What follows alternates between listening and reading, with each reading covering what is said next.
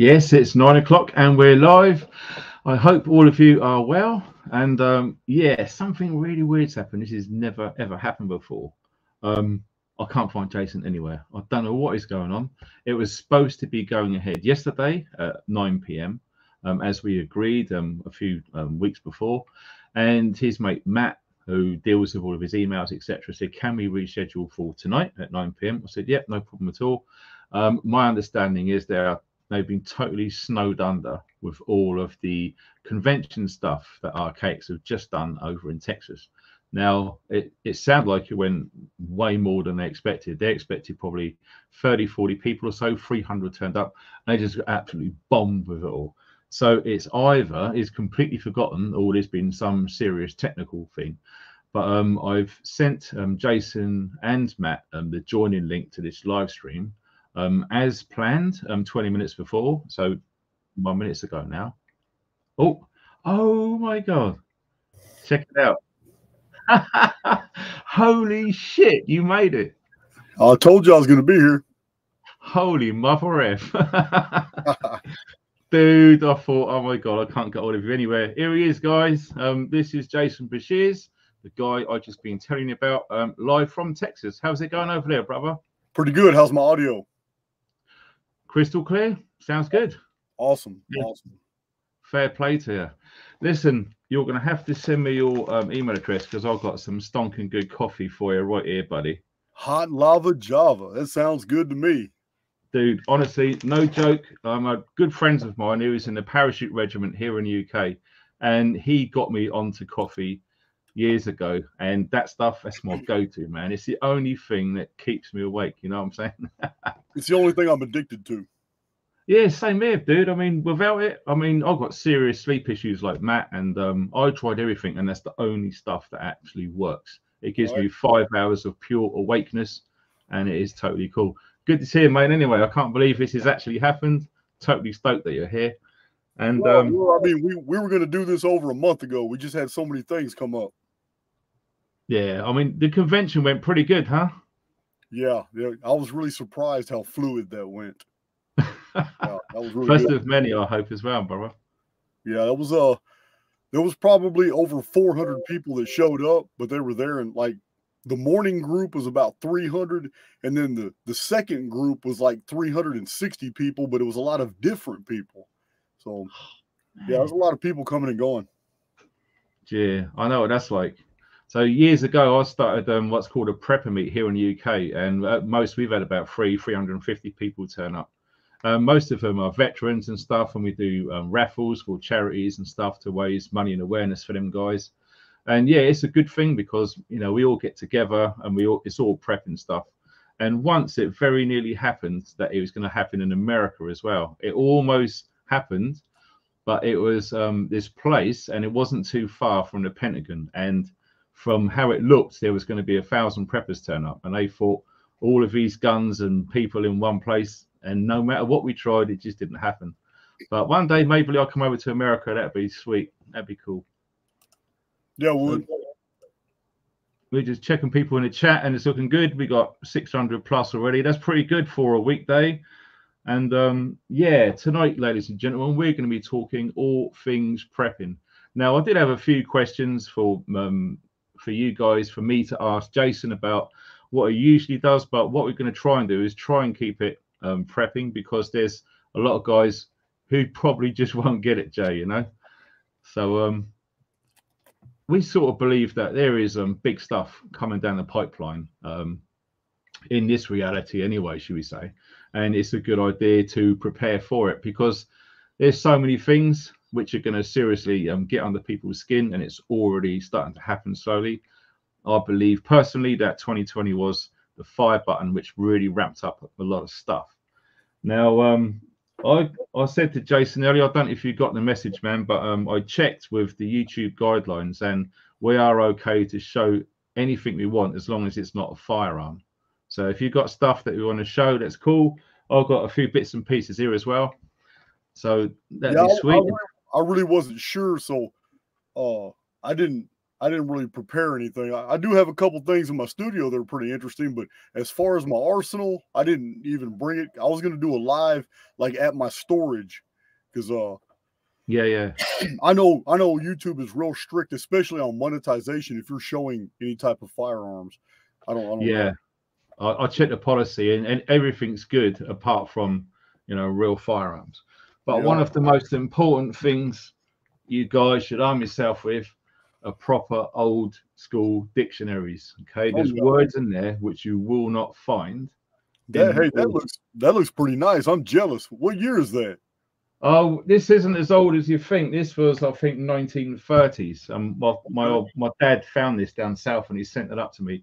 But I'm trying to find stuff from the 17 and 1800s, but lots of it are French, German dictionaries. But I'm keeping looking, brother. I'm going to find some decent. Well, I mean, you're going to have a real problem before the 1720s finding anything in English. You're going to find it's almost all going to be in French, German, and anything before 1681, 1682 is pretty much going to be all Latin. Yeah. It's when a lot of translation involved, huh? Yeah, well, Gutenberg started publishing everything, 1450s, 1460s, 1470s, and the printing press was being replicated and spread all over Europe.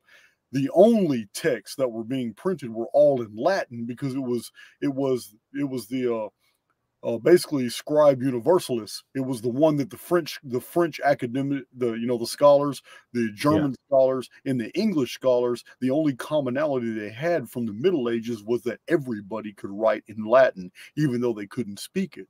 So that's all they published in the first 100 years of publishing. Everything's in Latin. Then it started. Then different countries started publishing.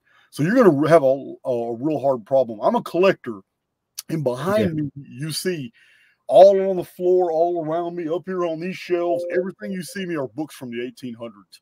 But I don't have a single book in my library from the 1700s.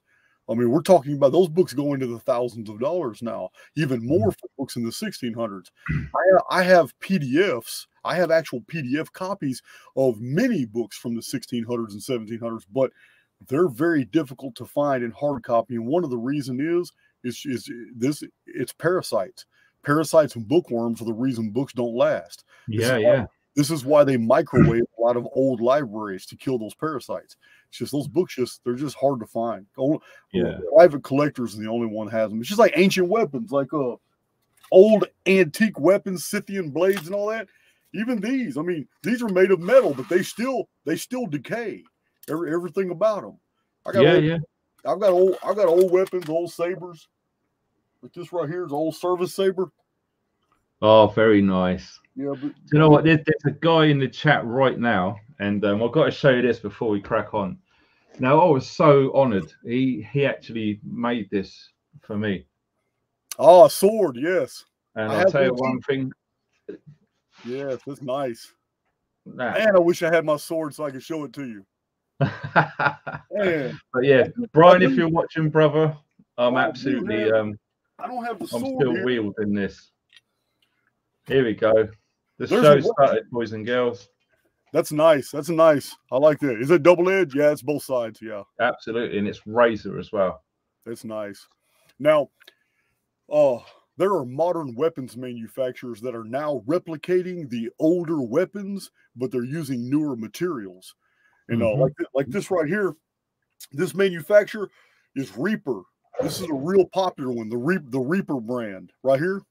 Whoa. Reaper makes battle axes, war axes, they make spears, and they make swords, and they make them out of modern materials, so they last longer and they're better. However, the Reaper weapons are made to the style of a lot of ancient weapons. These are really good for home defense. You got to understand, I mean, 3 or 4 weeks after a total systemic collapse, these are the weapons you're going to want to have. You're not going to want to have a gun because no one's manufacturing munitions. Unless you have access to gunpowder, you can't even stamp your own bullets anymore. So, I mean, these are the weapons that you'll need in a situation of absolute systemic collapse, especially if you're still alive 3 to 4 weeks after a collapse. It's these weapons that will defend you. This is awesome. This is a whole spear. And that's a good thing because it's the good thing about that. I mean, what people are taught in basic martial arts, like I've done a long time ago, is you need to keep your distance. So Yeah. something like that absolutely buys you that space and This time. a weapon like this, Funky, Mm. a weapon like this will allow you to eliminate an adversary before he can even swing a baseball bat. You Yeah, can reach him before he can reach you, and that's a still nice hold little on. rib tickler you got there. Yeah, and still hold on to your weapon. It's nice. I like this.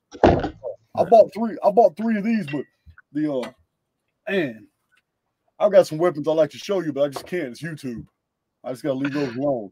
I'm gonna have to jump this out because this is too close, right? And this was another thing right now. This was sent to me from, we got really good friends over in Ohio.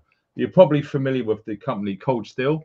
Yes. Now, a friend of mine had one of these a long time ago, and I really wanted one, which couldn't get them here in the UK. Right. But thank God, you know, they sent it over, and this, they call it a two-handed katana. Okay, yeah, that's a katana. Yep. But it's got the nice tip on the front. Yeah. All these modern manufacturers are making these old weapons again. It's badass. Yeah, I'm all for. Well, yeah, exactly. You got a massive swing of that. I mean, that is going to yeah. it's going to do something to protect your family, which is the most important thing. Because when you look at it, you know, but when all this stuff comes down the pipeline, you are going to need something. Because guess what, boys and girls, the police ain't coming. No one's coming. That's right. It's already happening right now. You've got a problem, a burglar, or someone's trying to get into your home. You phone 999, or where Jason is 911. Guess what? If you're lucky, they might turn up within the hour. But what is a criminal going to do in that time? You have to do something. I got to turn this tablet off. One of my tablets just ghosted on me. Just came on. I hear your voice. Hold on. One of my tablets just ghosted on. There it is. There it is. I'm sorry about that. Yeah, man, I got all kinds of things going on over here. Oh, dude. Yeah, it's yeah. If those days ever come, I'm also gonna do it. I'm also gonna do it in style, Funky. Oh, check that out, baby. We'll do that in style. That looks almost Persian or something, doesn't it? That's beautiful. Yeah, this is a wolf's head knife. Do you know what? When you speak real terms, it'd be an honor to die by a blade like that. You know what? Yeah, we all wish those times wouldn't be coming, but there was in all reality. Sorry, dude, carry on.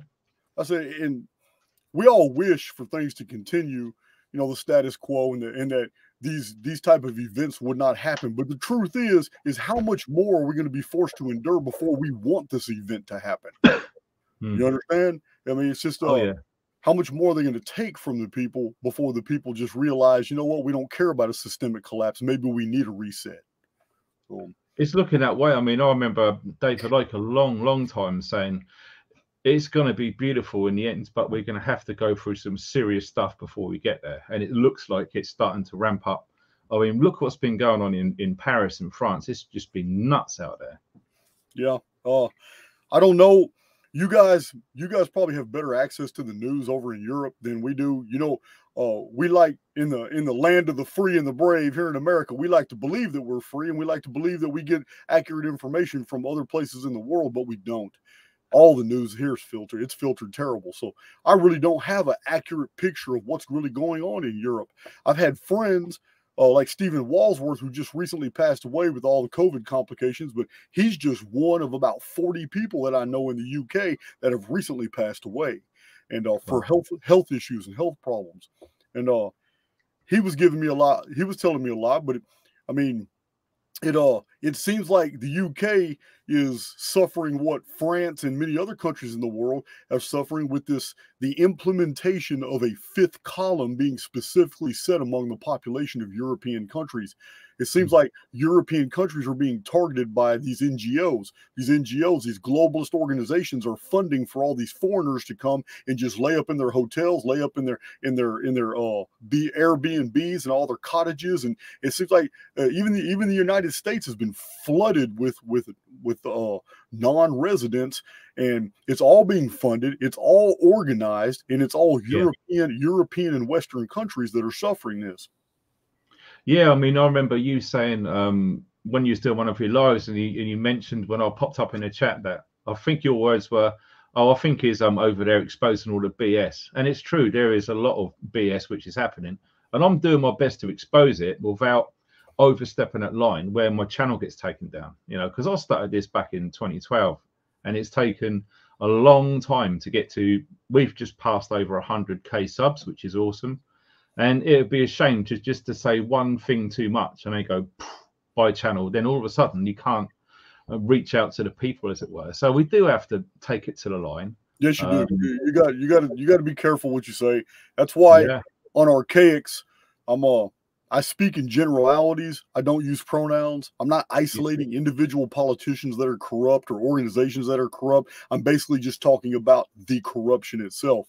So this doesn't really target me because a lot of people are doing the same thing. Those channels that get a lot of scrutiny and get canceled are the ones that are actually identifying people up in government and politics and global, globalism, and name calling them and giving up their dirt. I better be careful because I've been doing some of that. I've exposed all sorts of stuff. Yeah, I kind of leave the pronouns alone, and I just talk about the general concepts because it's what's happening to me is basically the end result of long-term planning that began around the end of the 1700s with the Napoleonic redistribution of wealth during the Napoleonic era. And this is long-term planning by a very small culture of people that have more control over the world than most people would ever want to believe.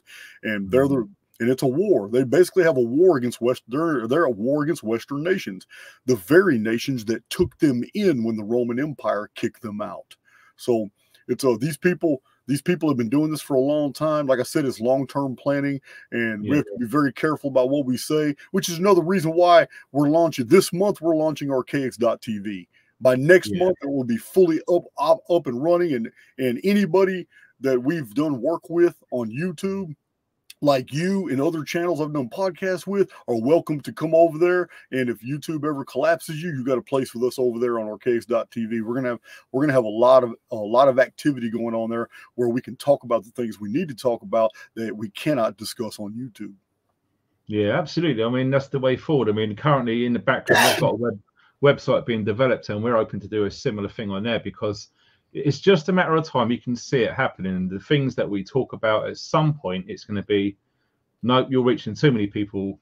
See you later. And that's it, game over. But we've always have a plan. I've got all of my videos backed up, like all of yours. Yeah. And it's like, if we're true preppers, why wouldn't we do something like that? Because it's it's all part of it, And even, people new to prep. I mean, even if you, like yourself, you've done a road trip, to just jump on a bike and go, there's certain things which could go wrong, and you're really going to have to just hope for the best. But usually if you go for a long drive, you're going to take some food with you. You're going to check your tires before you go, check all the fluids, all of that sort of thing. Maybe make sure you've got breakdown cover or tools, because if something happens and you're in the middle of nowhere, well, guess what? A lot of people would go for their phone, and then they realize, I've got no signal, I've got no network, you can't get help. Then what are you going to do? It's just a basic way of, that's prepping. That's all it really is thinking ahead. That road trip taught me a lot. Now, I'm going to tell you, there are whole vast stretches of the United States in West Texas. West Texas is huge. It literally takes me 12 hours from where I'm at to get out of the state of Texas driving at 75 miles an hour. That's how huge Texas is. And that's not even the full width of Texas. That's just from Central East Texas, where I'm at, to get all the way to El Paso. Just to get out of Texas, just to get into New Mexico. Then it takes me a long time to cross New Mexico, then Arizona, then get into Southern California. Listen, there are huge, vast areas of the United States. You don't have any cell signal at all. So I can imagine, yeah. Oh, yeah, you don't have any. So, and I was testing it when I was on my road trip. I was testing it. I still have a lot of videos to release from that one trip. It was a 12-day trip. I have a lot of videos I haven't even put on my channel yet. One. I'm going to print screen. I'm a bugger for that. I just looked at the chat. We got 1,111 people, all the ones. Oh, yeah. 15 minutes before we went on, I launched on YouTube, Telegram, Facebook, And I contacted 6 of my moderators, and I told everybody I'm going live. I didn't know you and I were going live. I thought we were pre-recording one. But as soon as I looked on YouTube and looked you up about an hour ago, I saw we were going on live. I started hitting everybody up, telling them, hey, man. Oh, dude. sorry to catch you all by surprise, man, but we're going live today. Yeah, damn good. And, like we said earlier on, if you can do anything you can to sort of distance yourself and, potential possible attackers, one thing you can do, which is really cool, is crossbows as well, with like laser dots on there and anything like that. And also, when the bolts run out, you can always make your own too. So is that a 60 pound? To make them, huh? Is that a 60 pound, 80 pound? What is that? No, that's 200 pound. This is a 200 pound tension? Yeah, no, 185. Sorry. Well, okay, yeah. 185. 185 is the same as 200 in my book. Yeah, so it's pretty damn. Yeah, you won't want to be at the wrong end of this. Anything you want to get as well. Yeah, anything you get over 120, you're going to kill somebody. Yeah. Oh, damn straight to do. I mean, if you get say 6 people stood behind each other and you was about 10 feet in front of them, damn, this thing will go through all of them. Yeah. And it's just another thing of making sure you got distance. I mean, yourself, you got air rifles. Yeah. Yeah. And with this one, I've got the scope. It's just zoomed right up close. I mean, I can go 50 yards. And as long as this is stable, in a prone position or something like that, you can actually get a squirrel in the eyeball. So if you can get squirrel in the eyeball, you can get something else in the eyeball, if you understand what drift. So on YouTube, it's safe to show pneumatic weapons. You just can't show actual weapons. Well, they actually say firearms, and I checked up the UK definitions because people should check on a regular basis or before you do something like this. Right. It's okay, and to my knowledge, that is not classed as a firearm. Yeah, exactly. Because I have some right here. I mean, I have a 22 with a silencer right here. Yeah, that one's got a bit of a silencer on there. It's not amazing, but yeah, it's something. If you're talking about pneumatic weapons, this right here is a breakover. Yeah. This is a breakover 22, and it shoots actual 22 rounds, but it's a pneumatic weapon. It's only propelled by air. So yeah, same here. So since you're showing pneumatic weapons, this right here is my baby. This isn't gonna kill anybody, but it's gonna hurt them. This is a pneumatic weapon. This is a laser. Ooh. It's a laser sight on that. That's all laser sight. See, that's all laser sight right there. Oh man, check out Jason the Terminator right now. This is a pneumatic. This is a pneumatic weapon right here. It shoots rapid fire 18 times, all propelled by air. Sweet. After the 18 shots, I got to take out the whole cartridge and put a new one in, but it's good for 18 rapid fire shots. It will get somebody's attention real quick. Oh, yeah, for sure. Yeah.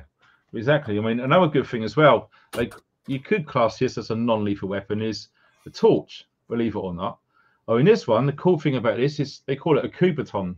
Right. So you've got extended either side. It's got a straight bezel. It's sharp on the edge. And the best thing about that, you whack that button down hard and it strobes like crazy. And you've got nearly 2,000 lumens. I mean, a lot of people with a 2,000 lumen strobe at them, what are they going to do? They're going to shut your eyes. Well, then you can also induce seizures in some people. Yeah. Yeah, for sure. 100%. And like, this is one of the first things I got this. Now, one of the main reasons I got this is because I'm not too keen on axes, but little tomahawks like this, if I can get it out. Something like this. Man, I wish I knew. I have so many axes and weapons I could have showed, man. They're all weird. I told Matt about this ages ago, but I guess he didn't pass it on. No, I didn't know we had the clearance to show weapons on YouTube, so I didn't. Yeah. I said to him I'd check, and I did check, and the only thing you can't show on a live stream. I'll tell you what. Let's wait a few weeks or a month to just do another one because I got some showing. Yeah, cool, dude.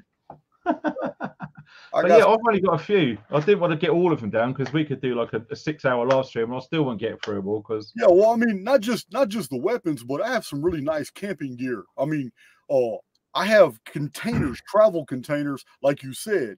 If I ever get stranded, if I'm in the middle of nowhere, I'm not going to rely on my cell phone. That's a good convenience. But if I need to survive for about a week out in the wilderness, I got everything in those packs I need. and I can use the van as shelter until I'm rescued, and I can live off all the stuff I have, and I have all the camping gear, and I even have the hunting gear. Or I can use the van as shelter until my supplies run down to about 3 days, and then I'll just put everything in a backpack, and I'll hit the trail looking for help. So it's the same. I don't know if you can see that green pack right over there by the fire. Yeah, that one there. Yeah. I'm tickling it now. Yeah, that's all packed and ready to go. Minimum of 72 hours. But it's just got everything that I need in there. I do the same thing. I do the same. Yeah. I have a get and go pack. Yep. Well, that's it. They call it all sorts. They call it a get home bag, a bug out bag, a grab bag, a go bag. But at the end of the day, it's a bag of stuff that you think is going to help you for a minimum of 3 days. Yeah. And the most of it is up there. Yep. You know, knowledge. You know, the more that you know, the less that you should carry. Otherwise, you're going to end up taking something way too heavy, and you ain't going to get very far. All that sort of thing. Just got to go through these knives and I can get them out of the way. Now this is awesome. You must have heard of a company in the States called Tops Knives. Yeah, I've seen them.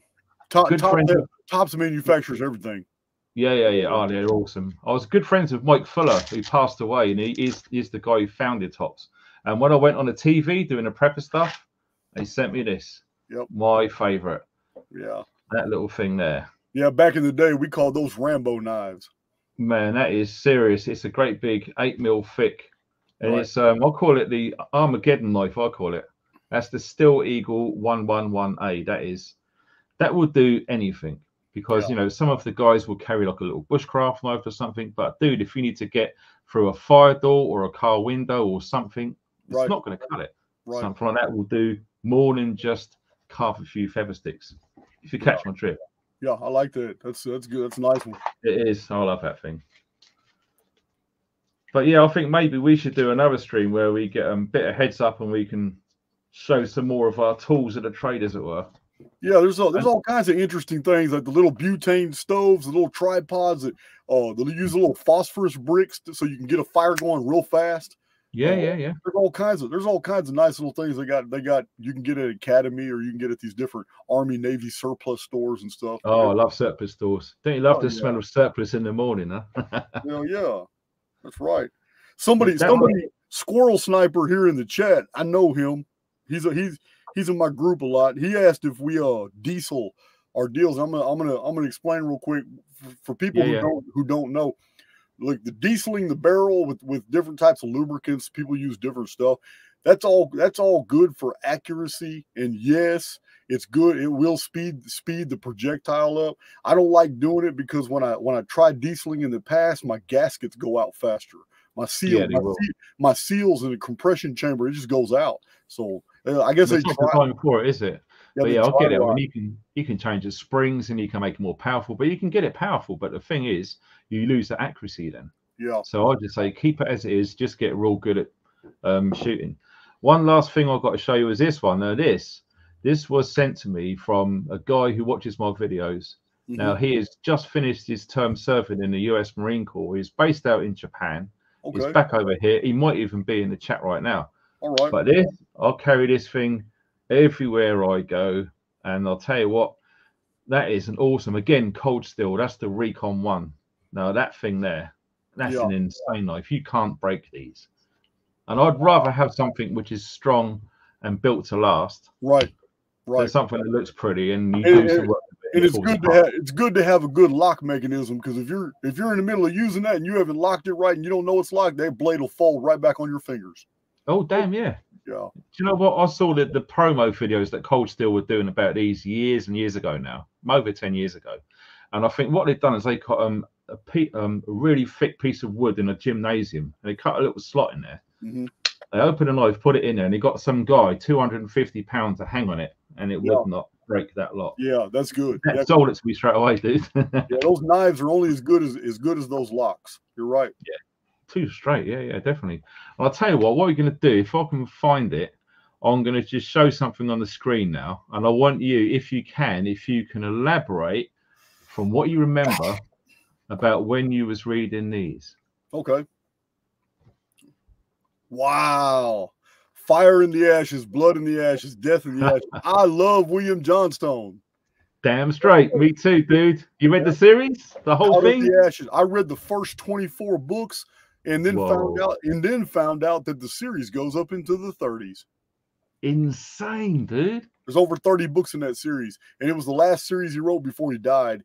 I know. Before that, he wrote about Smoke Jensen, about Kirby Jensen, the last gunfighter, the last mountain man. Yeah, he's written like 4 series.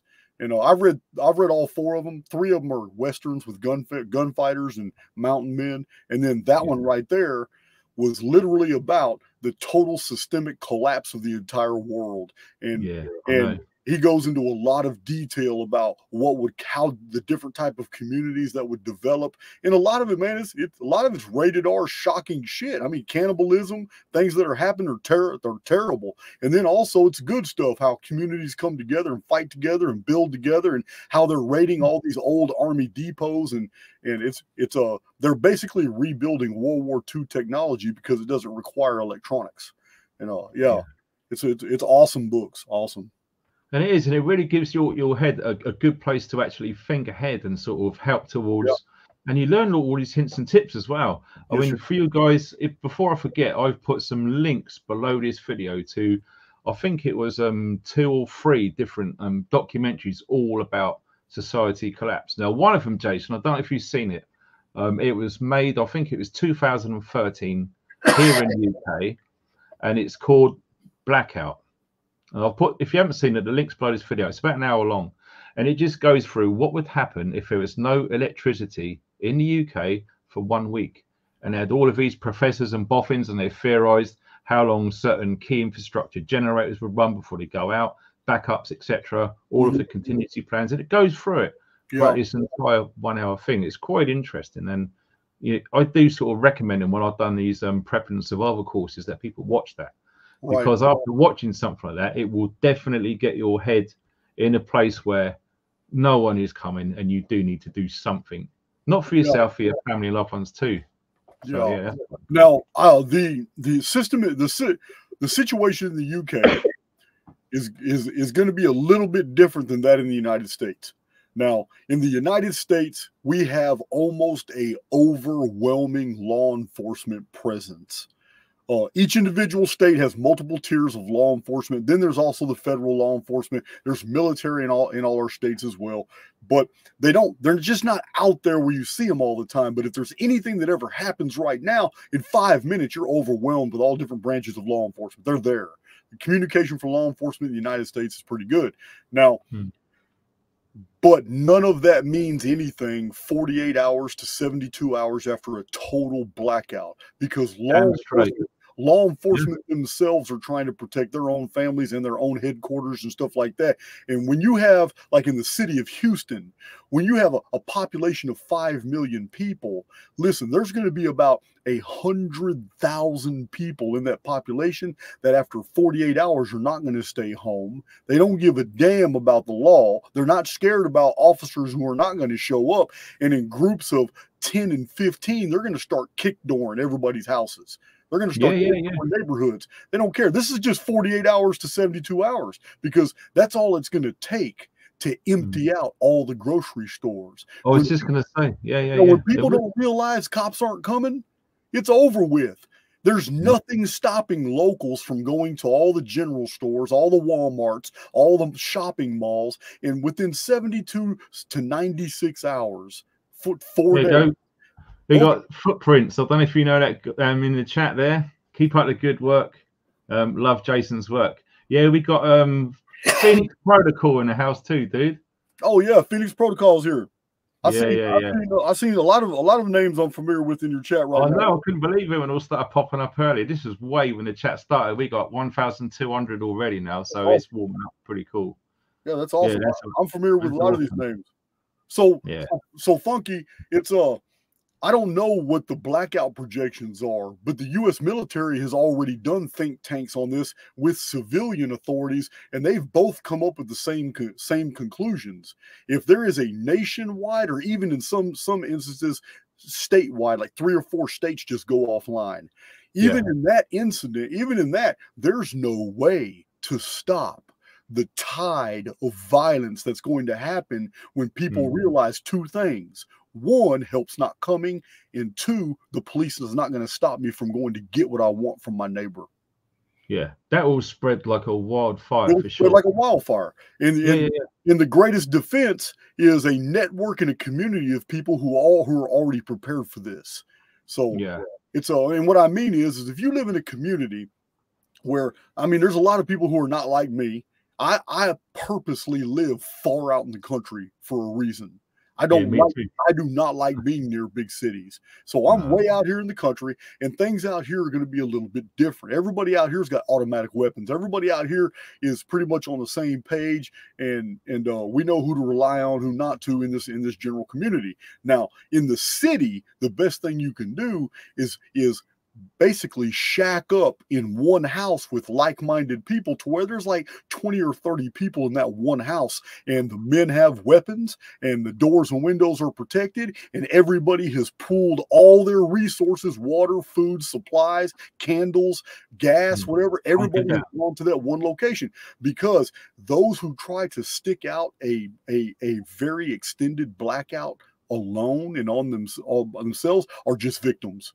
They're just victims, because roving mobs of people are going to go door to door. This is it's there's nothing stopping it. We haven't really seen anything like this, since maybe the Byzantine era, when the Greens and the Reds were in full riot and the Byzantine Empire suffered systemic collapse. Roving mobs just tore up whole residential areas and districts. We haven't really seen anything like this, but it can easily erupt. All it takes is just shutting the lights off. Just shut the lights off for 2 days, and you're going to see what happens. It's crazy. It's weird, though, isn't it? Because when you go back through history, like you know yourself, all of these empires, they rise and they fall, and you have battles, you have wars, etc. Nowadays, it's almost like it's non-conventional. If you cyber attacked a country and shut down their infrastructure, job done. Let them kill each other, and it will happen, won't it? Yeah, the job is done. Now, don't get me wrong; it doesn't mean that infrastructure can't come back online, and that the military, which was going to be insulated from that type of collapse, the type of collapse we're talking about is not going to affect the military for the most part. I mean, we have to take in consideration here in the United States, we have Cheyenne Mountain.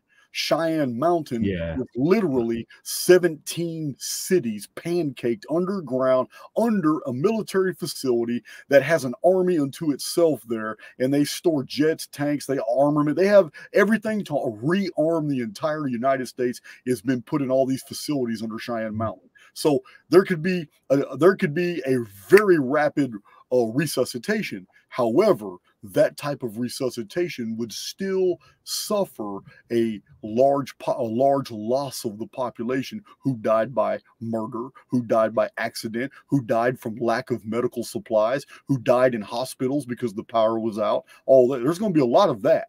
And those who read that series, Out of the Ashes, you're going to get a really good picture within just 3 books of how fast all this can happen. I'm talking about to the point where you actually wake up from a daze. 21 days after the lights went out, you wake up from a daze, and you look back on the last 21 days, and 1, you can't believe you survived, and 2, the world is now a fundamentally different place.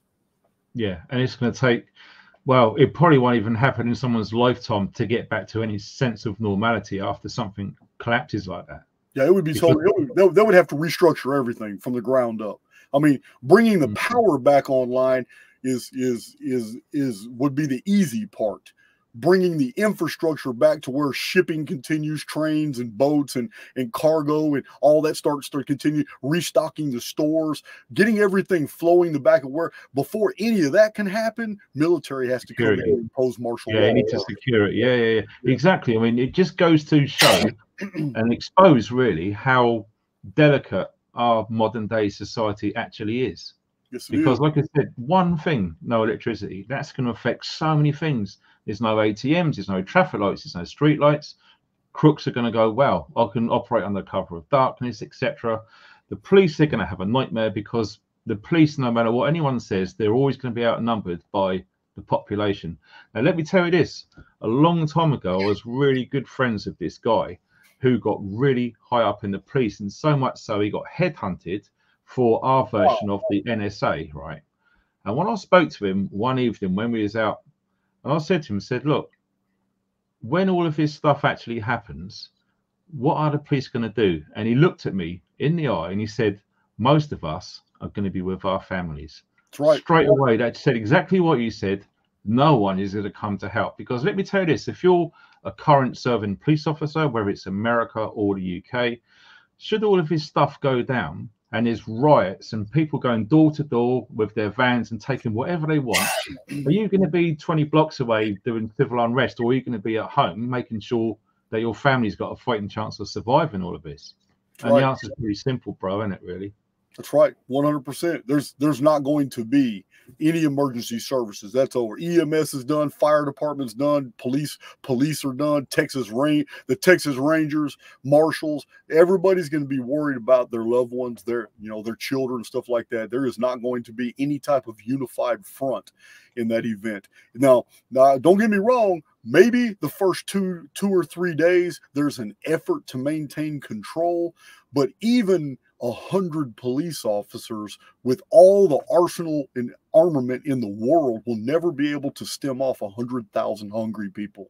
Yeah, 100,000 hungry, angry, and armed people will always be able to override 100 officers, no matter how they're armed. So this is the situation. They're going to go home. They're going to hightail it out of there. And the major cities are the ones where there's going to be the highest attrition rate. People are going to be killed, murdered. Everything's going down. Food's going to be taken. People are going to starve.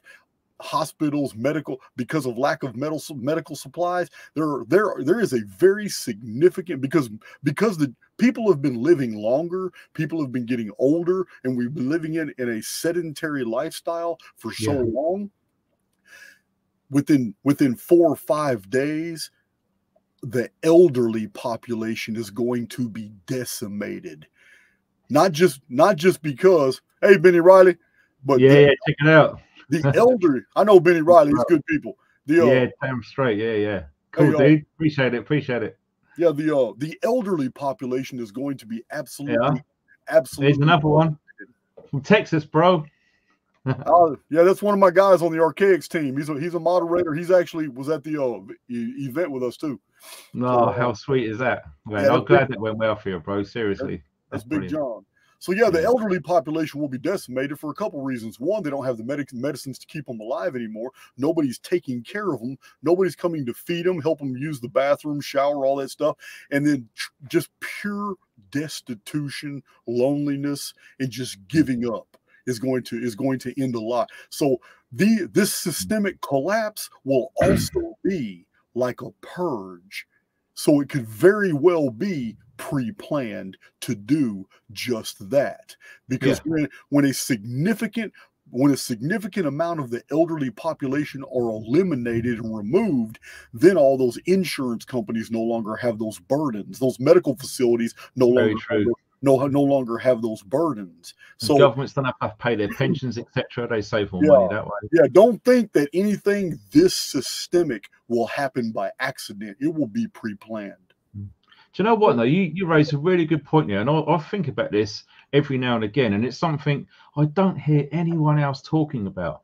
Should something like this happen, or so when this happens, I should say, there's so many people who, and it, right or wrong, they just won't better handle it up there, and they're just going to probably do themselves in, because the overwhelming stress and the realization that they're unprepared in some way, they're going to want out of it. And a lot of people are literally going to terminate their avatar instantly, so to speak, right there and then. And that is going to take a huge amount of the population. And like you said earlier, you're talking in America of all of the various states. Should something really bad happen in one state, you can bet your ass that lots of other states are going to send their law enforcement to help that state. Now, what happens if all states go offline? Right. There is no way near enough infrastructure to deal with the chaos. It's the perfect way to cover up a purge. Is just take the infrastructure down. Hey, Matt. Yeah, absolutely. I mean, I do believe that we saw a training exercise happen in 2020, which I call when the issue happened. Now, over here in the UK, there was all of these care homes for the elderly, lots of elderly people in hospital as well. They was told that no one was allowed to visit them, Right, and they've done all right, of this and the other, and lots right. of them just passed away, including my mum. She died in early 2020 before Yeah, we had the lockdowns here, etc. But luckily, it wasn't to do with the issue. But yeah, I believe that was just one big training exercise to gather data from all the way around the world of how each country had their script and they'd done certain things. They got certain reactions, certain time frames. They got all of that data back. I believe that they put it into quantum advanced AI computers to analyze human behavior based on that training exercise. Now, the more as we roll through this incredibly crazy decade, you're going to see a lot more of that, and they are going to be trying all sorts of things. I mean, we heard recently that our prime ministers ordered, what was it, 250 million shots of that stuff.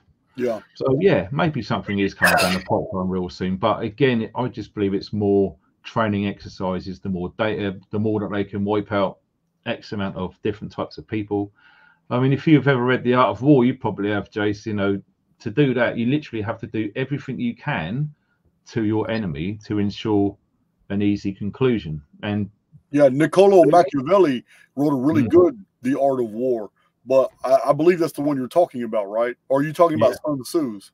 They Sun Tzu, both, yeah, yeah. Sun Tzu wrote The Art of War, and so did Niccolo Machiavelli.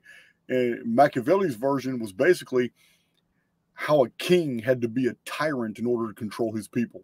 And yeah, so, but yeah, that would be an absolutely perfect way to deal with a lot of infrastructure problems. I'm not advocating it. I'm not saying that it should happen. I'm saying from the perspective of our controllers, a taking down the infrastructure, taking down the internet. So when they bring the infrastructure back online, they can do so with military zones now because those are required to get everybody back in check. Now they've eliminated a huge, a massive amount of the population that were undesirables anyway. So yeah, this is from their perspective. And when they bring everything back online, now the new version of the internet is implemented with subtle changes that we may not be able to detect. But now their power of observation to be able to listen to us, maybe they have even made every single one of our own devices into an interactive device to where now they can hear and see everything in our homes now instead of us just logging on to the internet. Even every time we're on, now they can see and hear everything in our homes. You never know what they're going to do. It's no, they have that technology now. So I don't know if they're able to implement it infrastructure wide unless they just take the whole infrastructure in order to mm. do that, power it down.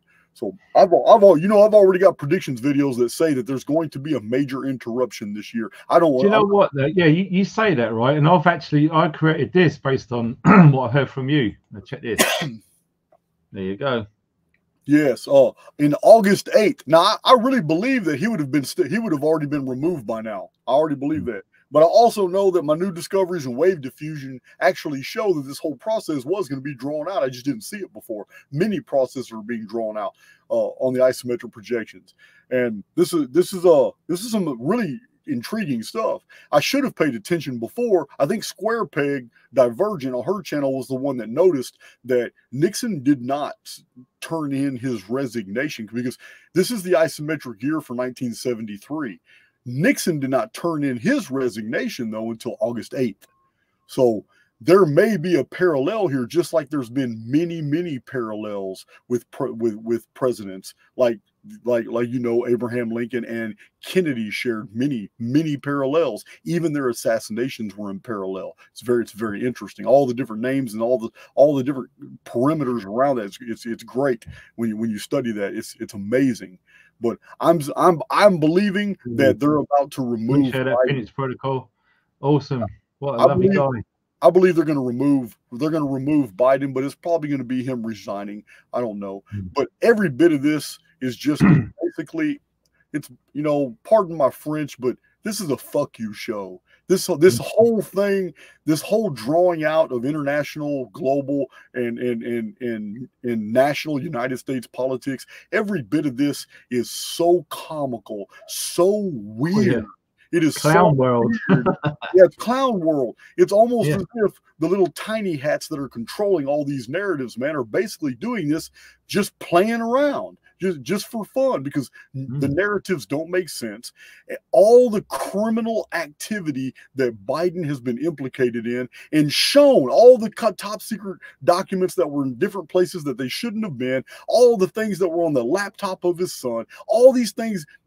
Any other president in American history would have already been escorted out the White House. And this and all they do is just keep building on, adding this crime, add more and more and more and more. And it's gotten to the point of being ludicrous. You can't even follow it. You can't even follow it anymore. It's a clown show. It's almost like normalcy bias, isn't it? Regarding what power they can get away with now, which is insane, really, when you think about it. It's like an emperor replacing his court with nothing but court jesters and having them run the empire. It's crazy. Yeah. This whole it's thing. Like they come in, they do the damage, they get their money or whatever it is, and off they go. I mean, when we look at Downing Street in the UK, you know, I made a joke post on Instagram and I put a revolving door on the front because it just seemed people just coming and going through that, and none of them are elected. The same as the EU, that is completely unelected officials, the same as the UN, the same as the Trilateral Commission. All of these places, they are not elected, and yet, I mean, look at the WF. They seem to be thinking they can do whatever they want. But I do have a feeling, I think you mentioned it too, that the WF, there's a lot of stuff going on inside there, and it's not as rosy as the picture they are painting. No, they've lost a lot of international clout. That last meeting at Davos was like 50% attendance, and they tried to hide it. There was a lot of international leaders who just didn't go. They had lost their respect. Many of them have switched over to BRICS. They're now joining a whole different economic alliance, a whole different economic forum, and they've abandoned them. But it's to me,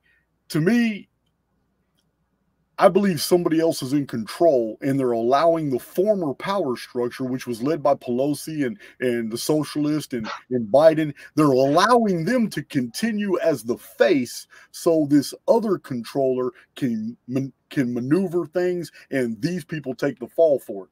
It's the fall guys, aren't they? Really? They've now become the fall. They were in power, but now they've become the fall guys. It's like one arm of the deep state taking another arm out right before things get really, really crazy. Because in my predictions videos, I've been very specific, and we're seeing it on a daily basis now. We are absolutely seeing conservative takeovers all across all 50 states. The liberals and socialists are losing power everywhere. It's like a domino effect. The super majorities are all leaning to the conservative. Every bit of this was predicted by me 2 years ago when the liberals were absolutely in control of the entire United States House and Senate. 2 years ago, I released predictions videos saying you guys need to be patient. Every bit of this is about to flip. In my predictions videos, I was also very specific when the entire YouTube world was talking about COVID being the new norm, and that we're going to have mask mandates forever, and that all this is the new norm and nothing's going to change. It's just going to get worse and worse, and all these travel mandates are going to be implemented. I told everybody the exact opposite is true.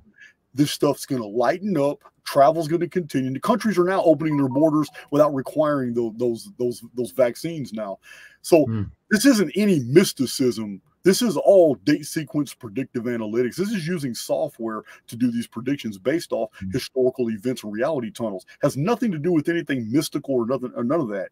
But it was all very clear to me what was happening. Just what I didn't take into consideration was the further away the fulfillment of predictions are from the epicenter of analysis, the more we have a phenomenon called wave diffusion. And I wasn't really paying attention to that. Now that I'm paying attention to it, everything happening now does make sense. These events are unfolding, but they're being stretched out. just like the ripples on a pool of water. I was just going to say, when you put a pebble in the pond and it goes, yes, they just farther go they left. get to the epicenter, the wider the ripples flatten out. This is exactly where we are. The flattening began in 2020. It got worse in 2021. It accentuated in 2022. And right here in 2023, we are now seeing all these things rapidly unfolding that were predicted 2 years ago. Yeah, so sort of just go up and peaks in the trough again, isn't it? Yes, it's crazy what's happening. It's crazy. I'll tell you what was interesting, as you were saying about the BRICS nation and stuff earlier.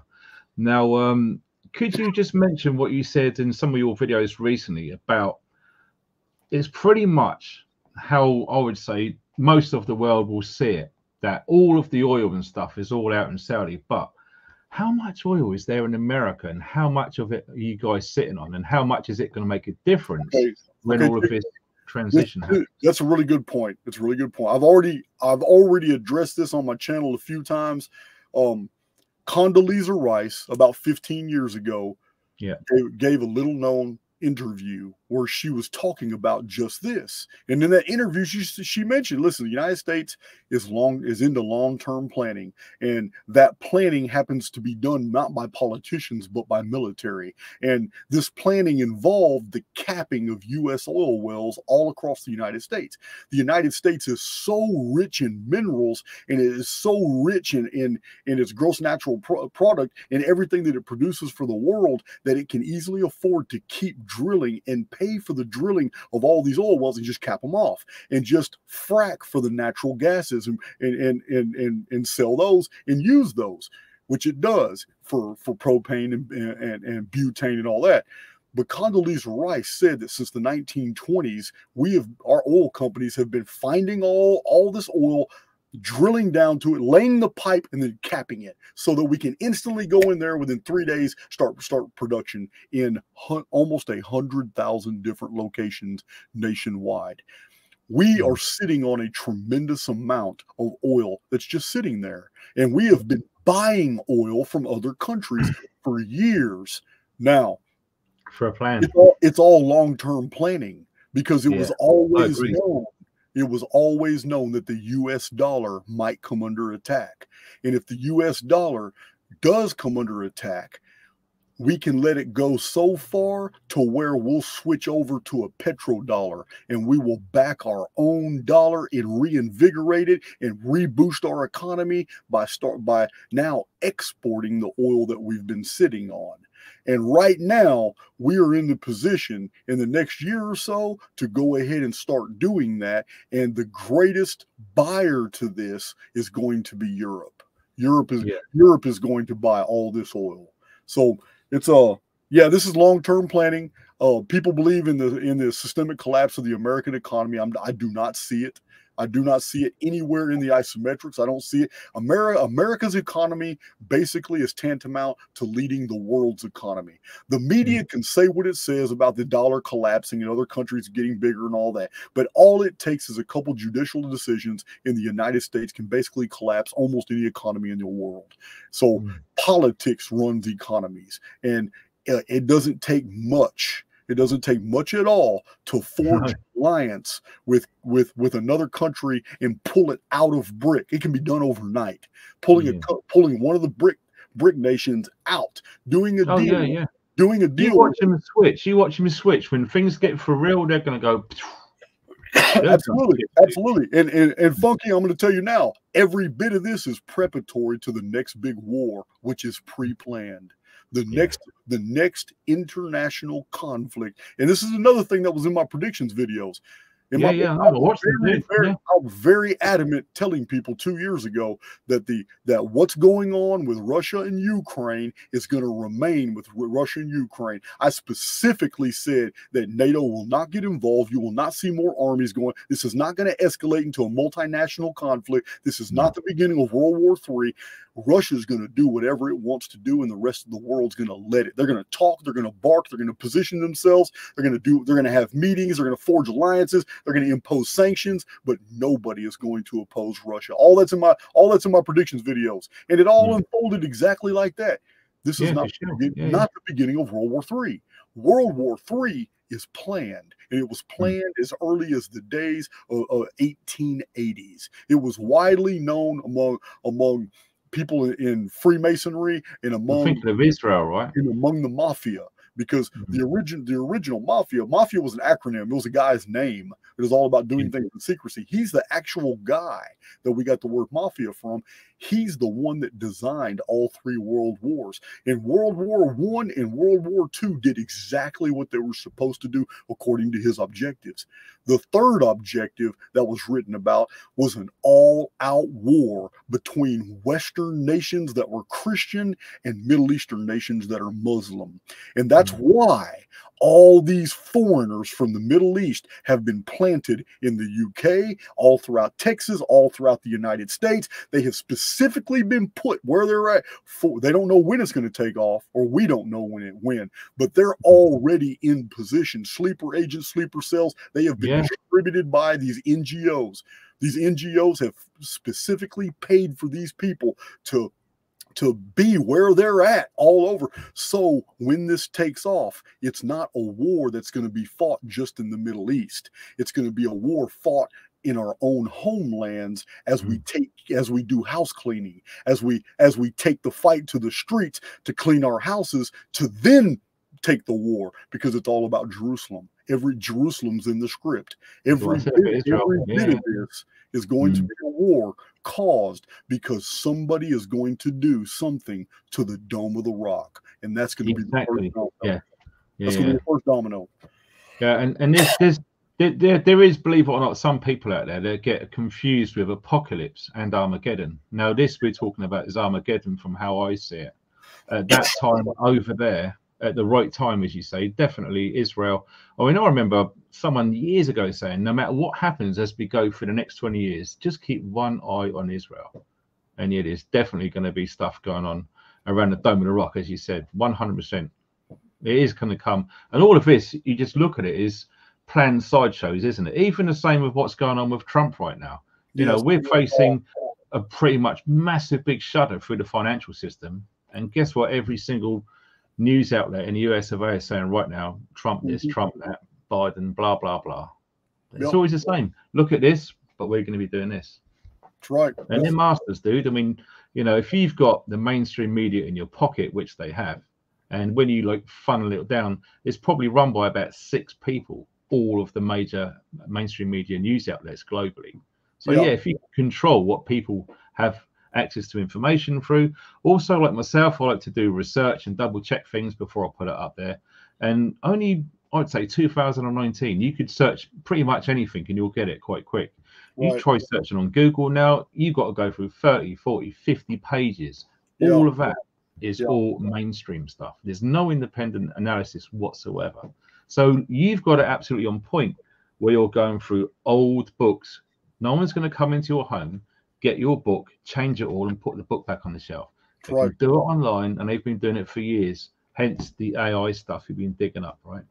That's right. It's you know, you already know all the data that I put on my channel from old books. It's phenomenal. People tell me all the time, man. I mean, if we because the context of my research is that we live in a controlled, simulated holography environment. So people also they get turned off by that because they really don't know exactly what that entails. And I've had to educate people to let them understand. Listen, man, it doesn't matter what the phenomenon is. Anything that we just exercise a little higher scrutiny on, you'll find out that the lowest common denominator is always going to be coding. Not just arithmetic and all the science constants and all that, but even language and linguistics. When we really study linguistics, we find codes. When we study the human anatomy, it basically dissolves all the way down to the molecular level. From the molecular level, we examine it even more, and we find nothing but the double helix geometry and the genetic codes and the palindromes encoded in these genetic sequences. And we find out these palindromes have very, very, very noticeable mathematical structures that are formed in sequences that go forward and backward, just like many of the historical events do. So the very nature of reality on the physical or on the biological biological level, everything is reduced to codes. It doesn't matter what kind of codes they are, everything is coded. So in a codified, basically hologram or a codified reality, we can see that these codes have predictive value. They have predictive value. Psychologists know this because they can predict your behavior based off the past antecedents. Things you have done in your past will often allow a psychologist to understand the trajectory of your personality and what you're going to do. Historical events are the exact same thing. So if I'm going to accurately predict events based off date sequence and analytics, then I'm going to need accurate historical information. I can only find that in old books, because if I look at any books published after World War II, it's an entirely different series of historical events that they're telling us of. The books published after World War II are not like the books published before 1901, 1902, 1899. It's different histories. There's fundamental changes. There is a massive amount of editing going on.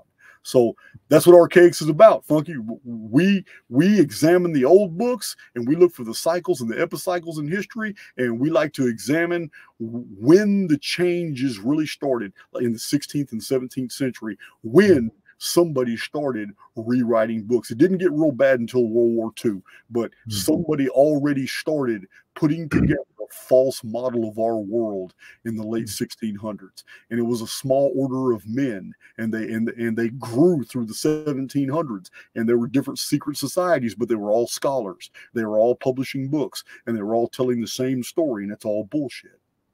I'll tell you what, got to play this. This will make people think about the reality that we're in.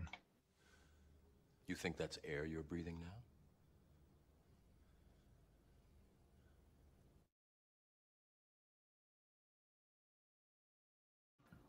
Absolutely, 100%. I'll tell you what, I just got to check something here. I haven't seen that movie in probably 20 years. I need to watch that again. Matrix. Oh, well, Phil, thank you very much for that donation on PayPal, dude. Appreciate that. Yeah, it's weird, isn't it? When you, I mean, personally, I haven't watched any movies, as it were, for years now. I mean, I've got tons of them, and ones I wouldn't mind seeing again. But when you sort of come round to the idea that there's so much predictive programming within them things, right? Even if you think on a conscious level that, oh, they're showing this, they mean that, that's fine. But subconsciously, there's no way you can see what's going on and what you're receiving. So I play on the side of caution and don't watch any of them anymore, because it's literally a warfare which is being fought on so many levels. I mean, I remember being privy to the term used back in 2020, digital soldiers, and lots of people out there, they still believe that the government is there to help them. Well, when they finally realize that no, it is not the case, it is the exact opposite, then you start to see all of these shifts and changes. And I do believe, and lots of people posted during the time as well, when 2020, when all of the stuff started unfolding, it started waking up more people than they probably hoped for. And I believe that is just continuing now. Well, I want to address something really quick, because yeah, shoot. This is something I'm big on my channel as well. Yes, the world is evil. Yes, the construct is pretty effed up. And yes, there are bots, and there's digital soldiers, and there's all kinds of men in black, and there's different Agent Smiths, and there's NPCs that are all throughout this world that are there to trip you up. Yes, I will agree to every bit of that. Yes, to dungeon programming, these constructs in our reality that polarize us, that make us want to choose between sides, that make us want to get involved in whatever conflicts are unfolding around us. Yes, negative default programming affects us on a deep emotional level, and we're often depressed, and even though we don't even have any evidence in the temporal as to why we even feel the way we feel. All this is true. But I'm going to tell you now, Funky Prepper, we have a benefactor. Because if we did not have a benefactor that was actually watching out for those of us who were moving in the direction we're supposed to be going, those of us who are waking up from this construct, if we didn't have a benefactor, then we would have been cannibalized into the system a long time ago. Yeah, I agree. we would not have been able to rise up and share our voices and share with each other these things that we're seeing. And I believe that this benefactor is more than just a force that makes you feel good, or more than just a force that bestows upon you intuition, imagination, and empathy, the three spiritual qualities that define you as being an immortal being separate from the construct. All the millions of people who are absolutely a part of the system. Listen, this benefactor has to be actively in protection mode, because the forces of this world could easily overrun me, but they don't. The forces I think that of the too. world can It's weird, easily isn't it? overrun you and many other people, but Mm. what is stopping them? What rules of the construct, the simulacrum, the NPCs, the agent Smiths, what rules are they playing by that actually allow us to do the things we do? Because there has to be rules in place, or the benefactor wouldn't be able to restrict their activities. I do believe I might have an answer to that question. Long time ago, well, some of my viewers know this, but not everyone. But when I woke up back in 2008, which is when I actually did, I come across a fellow researcher by the name of Jordan Maxwell. Now, you've probably heard of that guy. And he passed last year or so, and big loss to the community, as it were. Now, I remember him saying he was approached on numerous occasions, followed FBI, all the rest of it. And he actually told his story, and it's probably somewhere on the internet. I don't know if it's been deleted, but he said he went to this cafe or a restaurant to have something to eat, and the FBI just turned up, sat down with him, and he just said, look, cards on the table, we know all about what you're doing. We know all about what you're exposing, and nothing is going to happen to you unless you start putting the messages out there to do something about government. As soon as you start saying, right, I want all of you lot to go and do this, this, and this, which is going to have serious physical impacts into the system, right, then they will act. But all the time you stray away from that and you just keep telling your truth or whatever it is, you'll be left alone. So there might be some truth to that, but it does resonate with me. I mean, if you was to start saying, I want all of you lot to do this, this, and this, it's going to cause massive issues, then at some point they're going to say, well, we can't have this guy. He's got an outreach of 100,000 people plus, and they're acting on it, and they're doing serious damage to police or whatever it is. That is going to be a moment when they say, so what you're describing to me, involved in that. What I'm hearing is, and I listened to everything you just said, and just so you'll know, my publisher also published Jordan Maxwell's books. I have read Jordan Maxwell's material. Jordan Maxwell and I were supposed to do a series of interviews together that were going to be orchestrated through Paul Tice of San Diego. When this was all on the table, it was all planned. Unfortunately, Jordan Maxwell's health never recovered. He just kept going down. It was so sad, don't it? We were never able to do that. But my publisher wanted me to at least have the interaction with Mr. Maxwell as my own career was taking off. Because at that time, I'd already had 3 books published, and Jordan Maxwell read my book, The Lost Scriptures of Giza, because my publisher sent it to him. So, yes, I have some history with Mr. Maxwell, and I'm also familiar vaguely with the story you're talking about. And when he was 19 years old, the man he met in a bar, was, you know the story? Going back to his house and all that. Yes. The man basically told him his future and told him, look, this is what you're going to do. It's going to be a while. You got some years of training and learning to do, but incredible. This is what's going to end up happening. You're going to wake up a lot of people. And yeah, I'm familiar with that story. As a matter of fact, I just learned it like 2 months ago, because I've known a lot about Jordan Maxwell, but I did not know that story until somebody sent me that link, because it sounds really close to an incident that I had that I recorded on my own YouTube channel 3 years ago about what happened to me when I was 15 years old and I ran away from home. And I ended up wandering onto some weird facility, and I talked to this guy, and it was just really unusual. But that's neither here nor there. This is Jordan Maxwell, and what I'm hearing from you is that it sounds to me that the construct itself is playing by rules. And it will continue to do so unless, because what does a construct do? It's a control mechanism.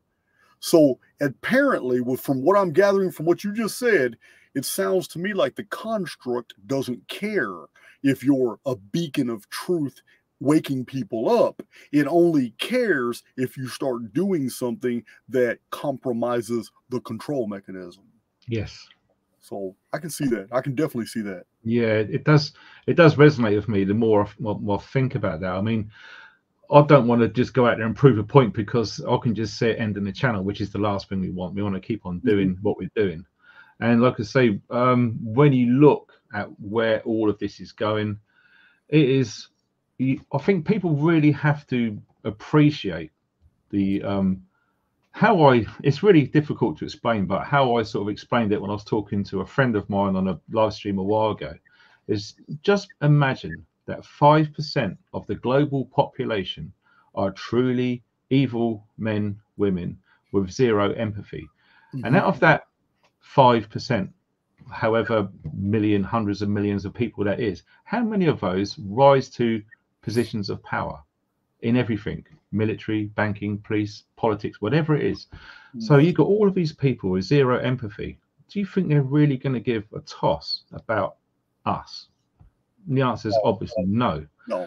And obviously they'll literally do whatever they're told to do, because whatever it is at the top of some pyramid, call it what you will, you know, they've got unlimited funds. They've got unlimited access to unlimited minds. Yes. And all of these are usually going to be compartmentalized to an extent, and they don't really know what they're doing is having a part of the other bigger story. And if they all got all of these people in control, all of the money, then what we're up against is absolutely an insane machine.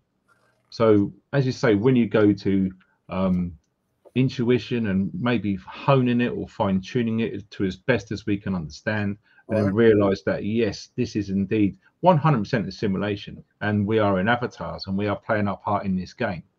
And like you said, there's rules, and the more I think about it, I think them rules are going to be, as soon as you start to tell people about doing something physical back, that is going to be the point where your little flame just gets dimmer. So it seems like you're allowed to share what is, but you're not allowed to implement strategies to change what is. The status quo must remain. But at the same time, you just described a very harrowing scenario. Even if 5% is huge. Even if it was just 0.01% of the population that had no empathy, and 0.01% of those are the ones that are in 99.9% of all the control positions. Because it doesn't matter who the subservients are. This is corporate structure. This is government military structure. It's the head of the table that basically sets the perimeters and the mood and the activities of everybody who filters down. So it could be a very small cabal of actually soulless individuals. So that again invokes the proposition that if this is the case, which it looks like, then there must be a benefactor. There must be a benefactor force that is actively protecting those who at least believe they are protected. Because there's no way that some of us can get away with talking about the things that we've talked about, and we're still able to do it. We're still able to do it. So that's why I'm convinced there's a benefactor. I'm convinced that the world isn't as evil as we think. It's just controlled by very evil individuals who make us believe the rest of the world is evil as well. So I believe that the vast majority of the human family is basically benign, is basically good, and a lot of the negative character traits that we find in people are a product of their history, their time. They've been victims of this or that. They're just a product of their times and their conditions and their culture. But when you strip away the reasons why people have assimilated negative character traits, and you're dealing with the individual souls, I think about 99% of humanity is basically good. You know, as you were saying that, I'll just bring it up here. Check this out from Trish. 138. Oh no, man, I couldn't have it. It just popped up there, just as you were describing that also. And before I forget, there's one guy that I need to do a shout out to, and you're going to be watching this probably on the replay, but his name's Dean, and he goes under the name of Dean Spartacus on Instagram. Now, I didn't know who Dean was. You know, on Instagram, I don't know if you go on there very often, but you get messages. If you don't follow them, it ends up in a separate folder. And every now and again, when I get time, I check the folder and went through some of them. And this guy, he started talking some real sweet, nice stuff. And he mentioned you. And at that point, I'll be honest, I've never heard of you. And I think this was last year. And as a return favor, I gave him a guy who I'd been following up until that point. And that guy is Michael Tessarian. Oh, I'm sure you've heard his name. I have now a few times. And so I thought, okay, then. So he agreed to look into the guy I'll be looking into, and I agreed to look into yourself. No BS. As soon as I found your channel, I just went through, found a video. I can't even remember which one it was. Totally hooked. And in fact, most evenings I spend just watching all of your videos. I don't even immerse myself in, whatever the mainstream narrative is of the day, etc. If you're watching archaics, you don't have time to watch movies.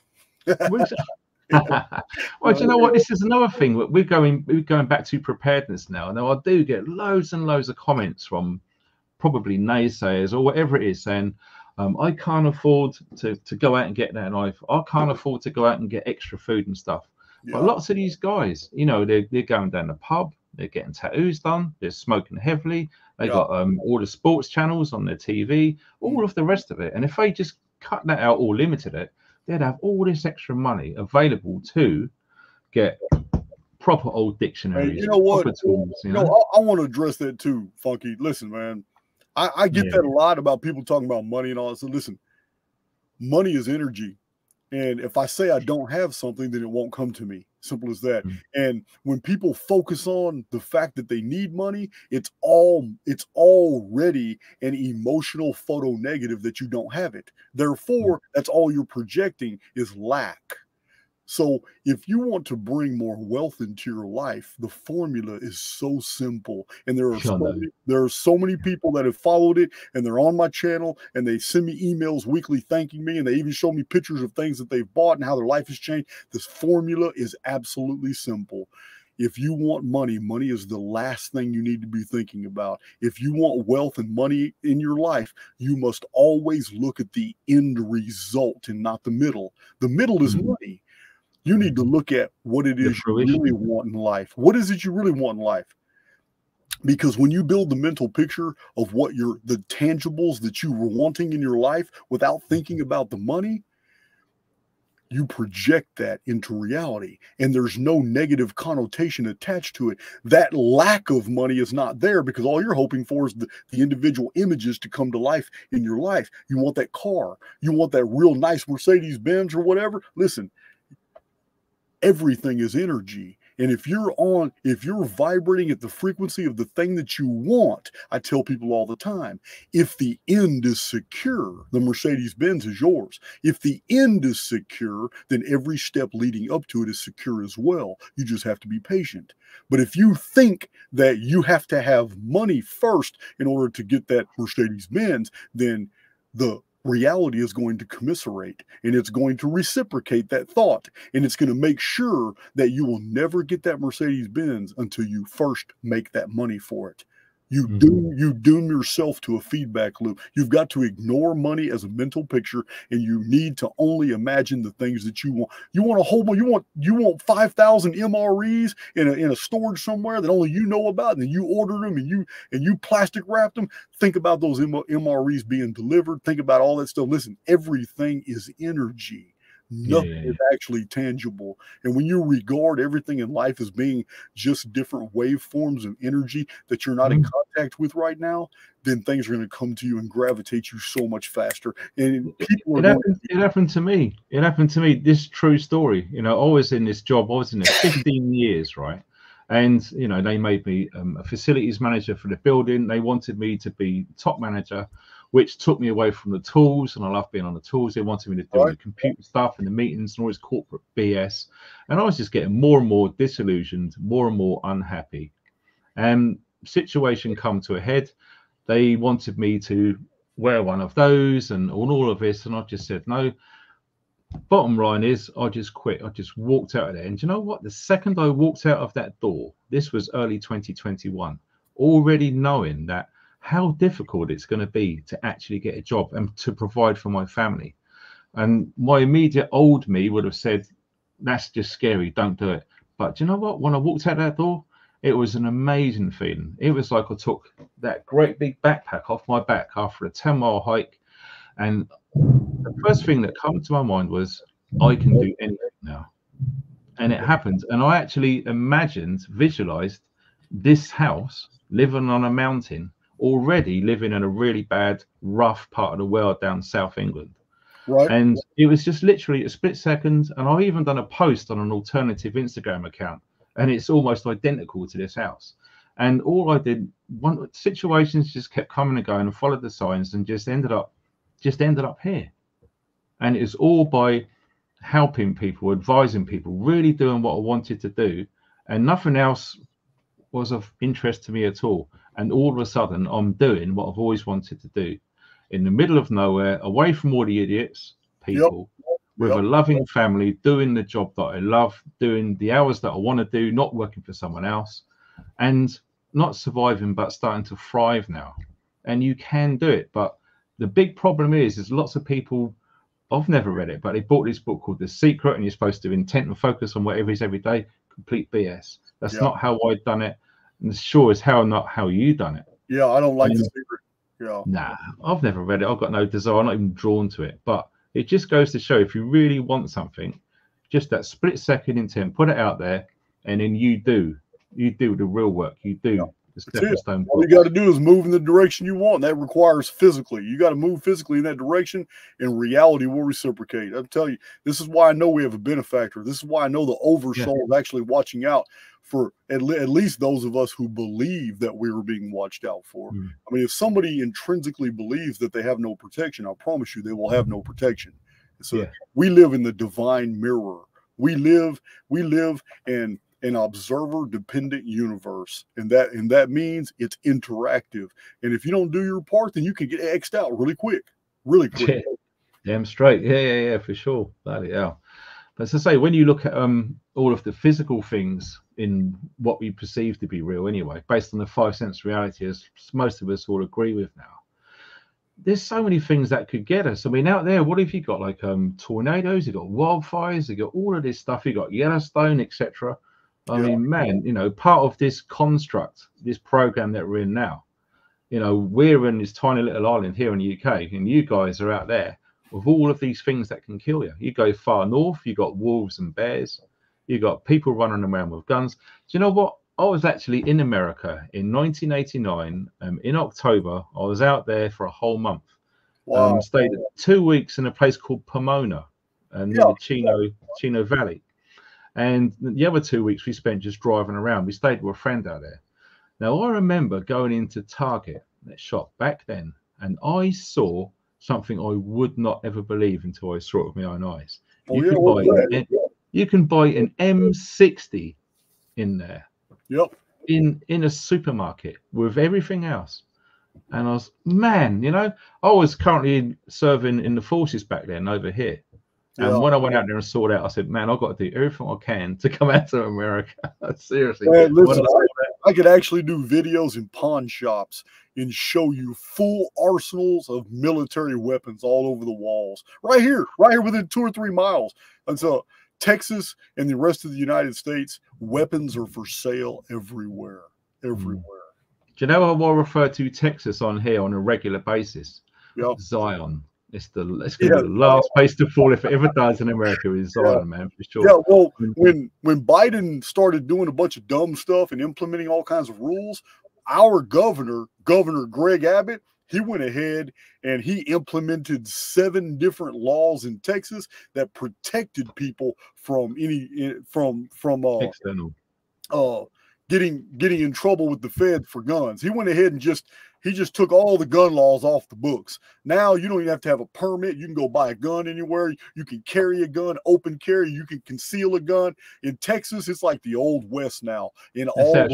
All the laws in Texas support it. The only problem is you can get in trouble with the feds if you leave Texas.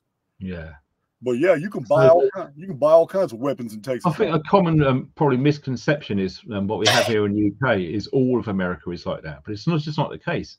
You can go. You really need to know every state of what you can and can't do. It's insane. Yeah, it's absolutely. It's not what we think. And another thing is what a lot of Americans think here in the UK. There's no guns. But let me tell you this, my brother. That is BS, big time. I have gone into someone's house of a tiny little suburban back street. Gone in there, and this guy is a Section 5 licensed owner for firearms, and he's a gunsmith. I've gone in there and I have seen fully automatic weapons, automatic, semi-automatic shotguns, all the ammunition and stuff. This is just a bog standard house, armored glass, Doberman dogs, etc. And there are many, many of these all over the UK, and we're not even talking about the guns, the Russians, the Eastern European gangs all over London. There are more guns over here than a lot of Americans realize. Yeah, we don't walk around in the street, but there are still a lot of guns over here. Oh, I believe that. I believe that. Yeah. It's, nobody's, I mean, there are no laws that can be implemented that are going to be obeyed all the time. It's just not going to happen. Yeah. Like I said, when I was over in Chino, that was in California. I mean, guns are fine there now, but something happened between 89 until whenever, when we got left-eyed, I guess, and you just can't do anything out there. It's crazy, isn't it, in California right now? Well, California is still pretty wild, but I know California has a massive amount of street gangs, and they're all armed to the teeth. Yeah, they got Central Los Angeles, Compton, etc. They got 10 millimeters, 9 millimeters. They got all your Glocks and Rugers and shotguns and deer rifles and even automatic weapons. Mac 10s and Uzis are popular weapons with the street gangs. The gangs in California are armed. Listen, people don't realize if the United States is ever invaded, the military's really not needed. That's it. It's really not needed. I mean, people are going to defend their neighborhoods and territories, and they're going to have problems in like Los Angeles. Like one of my moderators is out of Stockton, California, and she'll tell you, she'll tell you all about Stockton, California. It's gangland. And San Francisco, maybe some of Sacramento, but definitely Los Angeles. Yeah.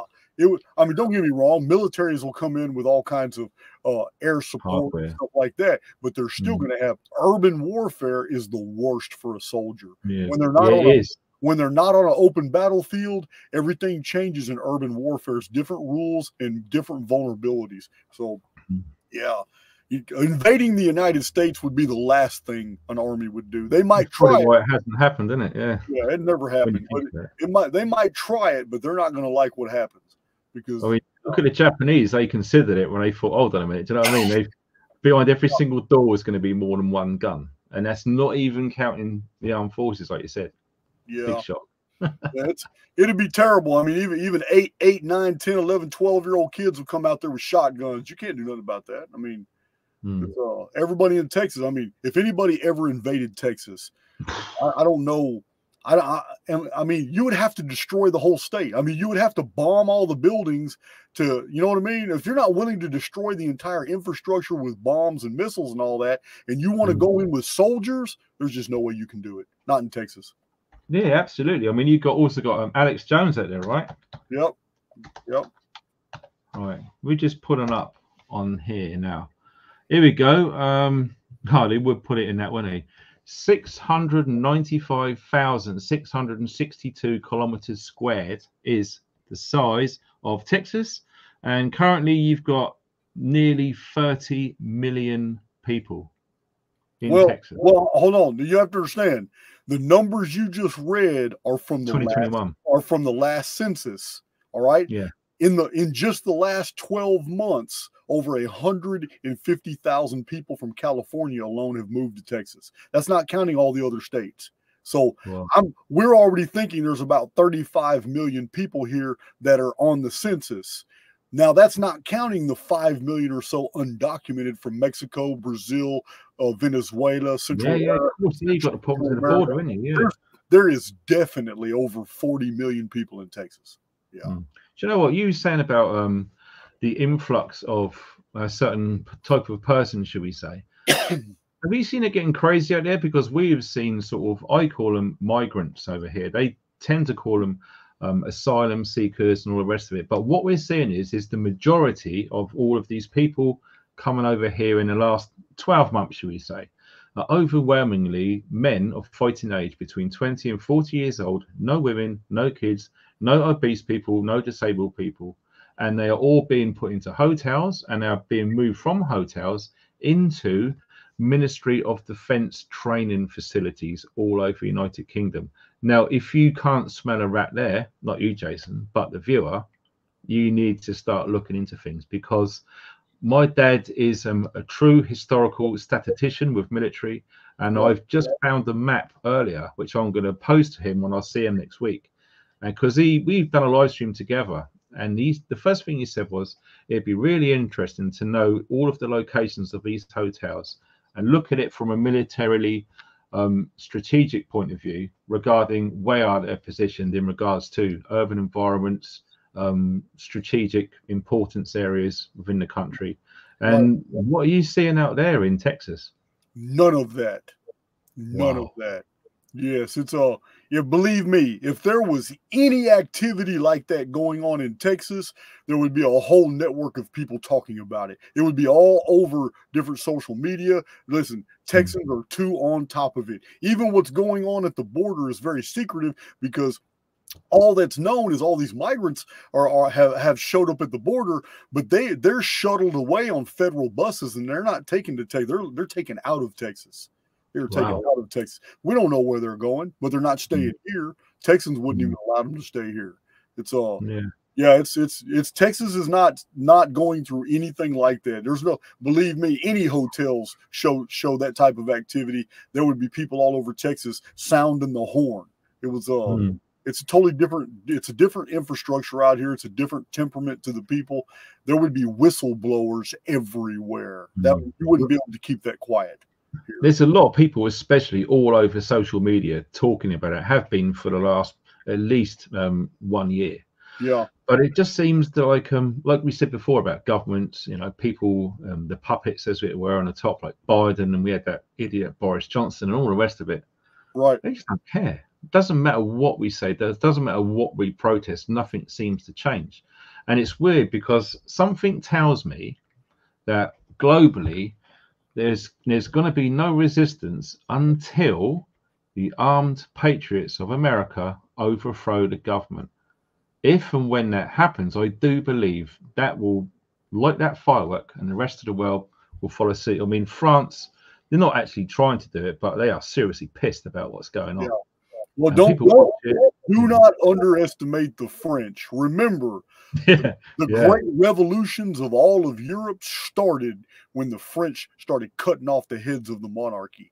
The French Revolution started the domino effect that collapsed all the monarchies of Europe and replaced them with democracies and republics.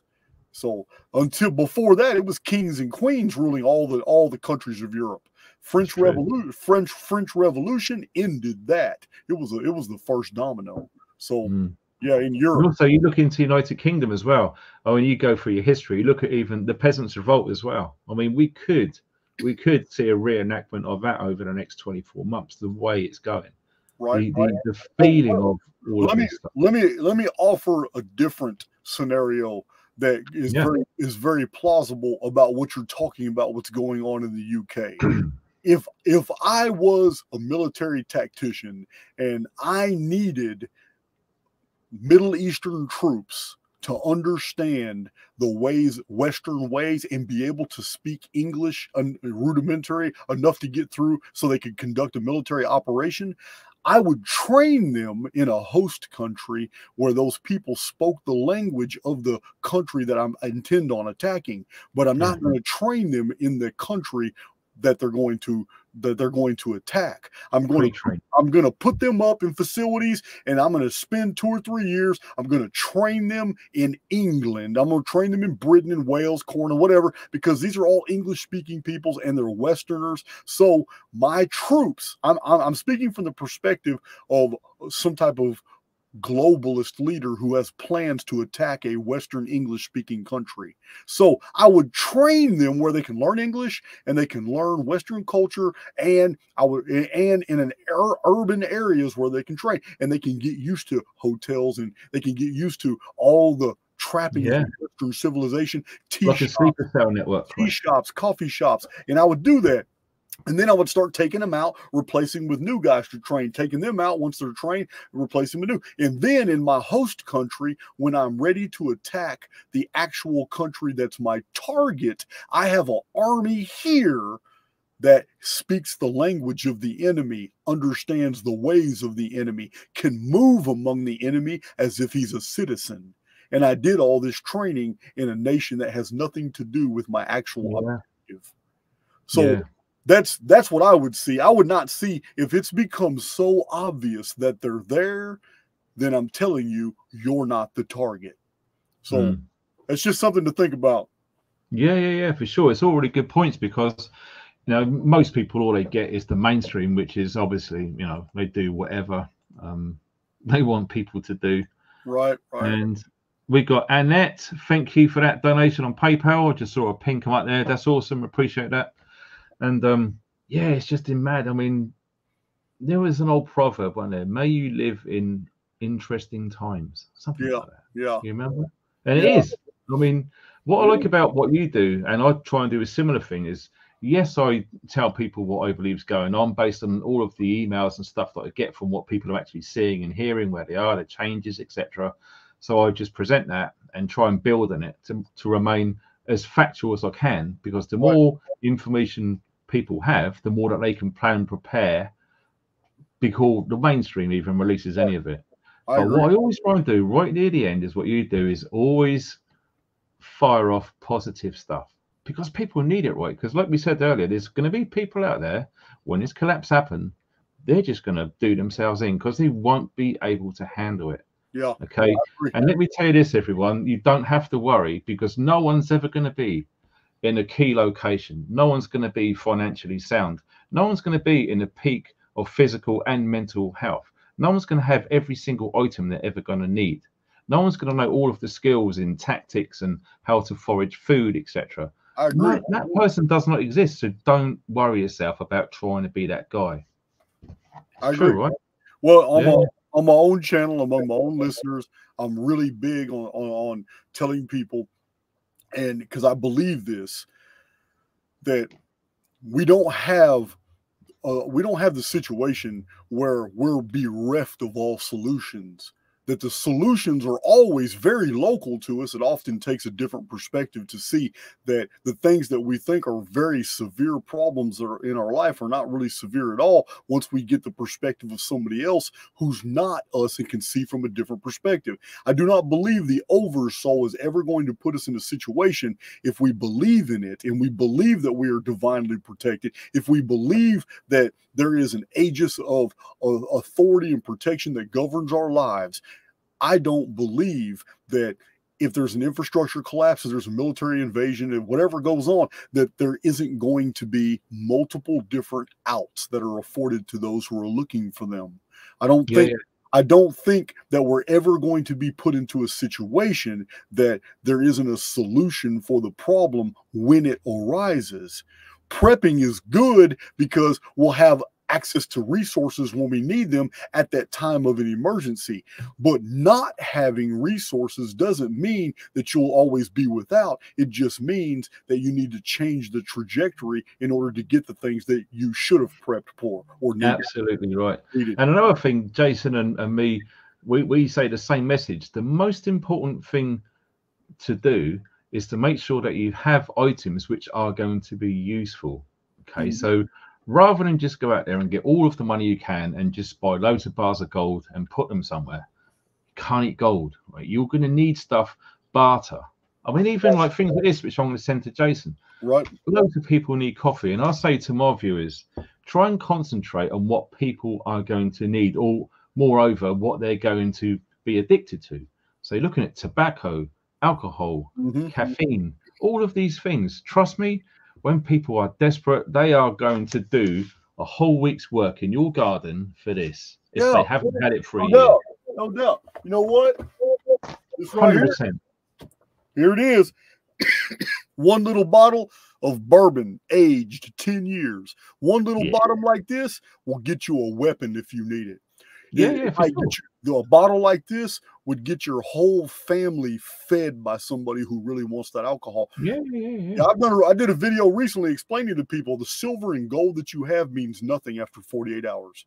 If you haven't spent that money within 48 to 72 hours after a systemic collapse, it's just metal. It's just like rock. It doesn't. No one's going to take it. It doesn't matter if you have $25,000 in $100 bills stacked up, hidden on your property. After about 48 hours to 72 hours, there isn't a store open that's going to accept your money, and there's not going to be anything on the shelves that people haven't already pilfered. So stacking up gold, silver, coins, bullion, and cash will never do you any good in a real emergency. You got to have items you can trade. Yeah, I try and hedge my bets on everything, and I've got no gold, but I do have some silver. Oh, a lot of people do. I have silver. Yeah, the reason I've done that is because, you know, when all of this stuff comes down the road, hopefully we're going to have time to see that silver rise in price. And when it does, when we feel, or when we know, you know what I'm saying, when we know the time to check out, that is when all of that gets converted to cash. That cash gets converted to stuff that we're really going to need. And I've had so many questions. I replied to a comment only the other day on a video. I've got all of this money in one bank account. What do I do? I said, well, think about it as a prepper. Spread it as much as you can. Diversify. Put it in different banks. Take some of it out. Buy useful things. Buy a little bit of silver. Buy some tools or weaponry. Buy some books. Books are so invaluable, okay? Just imagine if there's an EMP, there's no electronic stuff going to work. Between Jason and I, our library is insane. I've never talked about my library because I believe that's a man's personal thing. No, I've got some really, really old books, some really rare books. Some of them are really expensive. And those are absolute treasures, especially not so much historical books, although that is seriously important because future generations are going to need to know the truth of what's happened, because Jason will tell you hands down that history is being edited, deleted, etc. on a regular basis. You've got them old books and you can show grandkids the real truth of what really happened is incredible. But not only that, books to help you rebuild things. Don't forget, this war has been going on, and it is a war, for a long, long time. And the standard of education and intelligence over the last 100 years has declined. You can see it decline. I mean, look at kids' handwriting now, because they're all taught to use keyboards. Look at a handwriting from a 10-year-old in 1920s. It's amazing, far better than some guys can do at my age in their 50s right now. So when you see all of this happen, building stuff, books, manuals, useful things, they are going to be the things of value, rather than no preps, no weaponry, no skills, but a safe full up with gold bars. Ain't going to do jack shit, Junior. I have a book from like 1941 on the Girl Scouts of America, How to Survive in the Wilderness. And it's an old book. Oh, lovely. That's one of these books back here. I don't remember where it's at, but it's a, you know what? This might be it. Here it is right here. Here it is right here. Oh, I've seen that book. This is an old book, and you would think that this wasn't valuable, but it has everything you need to know about North America plants, all the insects, medicinal properties, everything about roots, tree roots, ferns, different type of fish, and the medicinal properties for all that. How to make everything out of different woods, and it's just phenomenal. It's packed. Even things as simple as textiles, how to make baskets that hold water. All that is in this book from 1941. It's all needed, seriously, because like you say, you can't just go on Google anymore. You know, that's not going to be available. And also skills as well. I mean, my partner, you know, we're in Wales, so there's sheep everywhere. We can get wool for free everywhere. She can spin it on a spinning wheel, which I've got in that room in there. And she has made me socks. She's made me jumpers. She has made stuff for my son. And that's just one skill, which not many people, youngsters, actually have now. But you know exactly what was going on with Native Americans, and you know how amazingly resourceful and a connection they had with the planet of what to do, the seasons, when to move, where to move.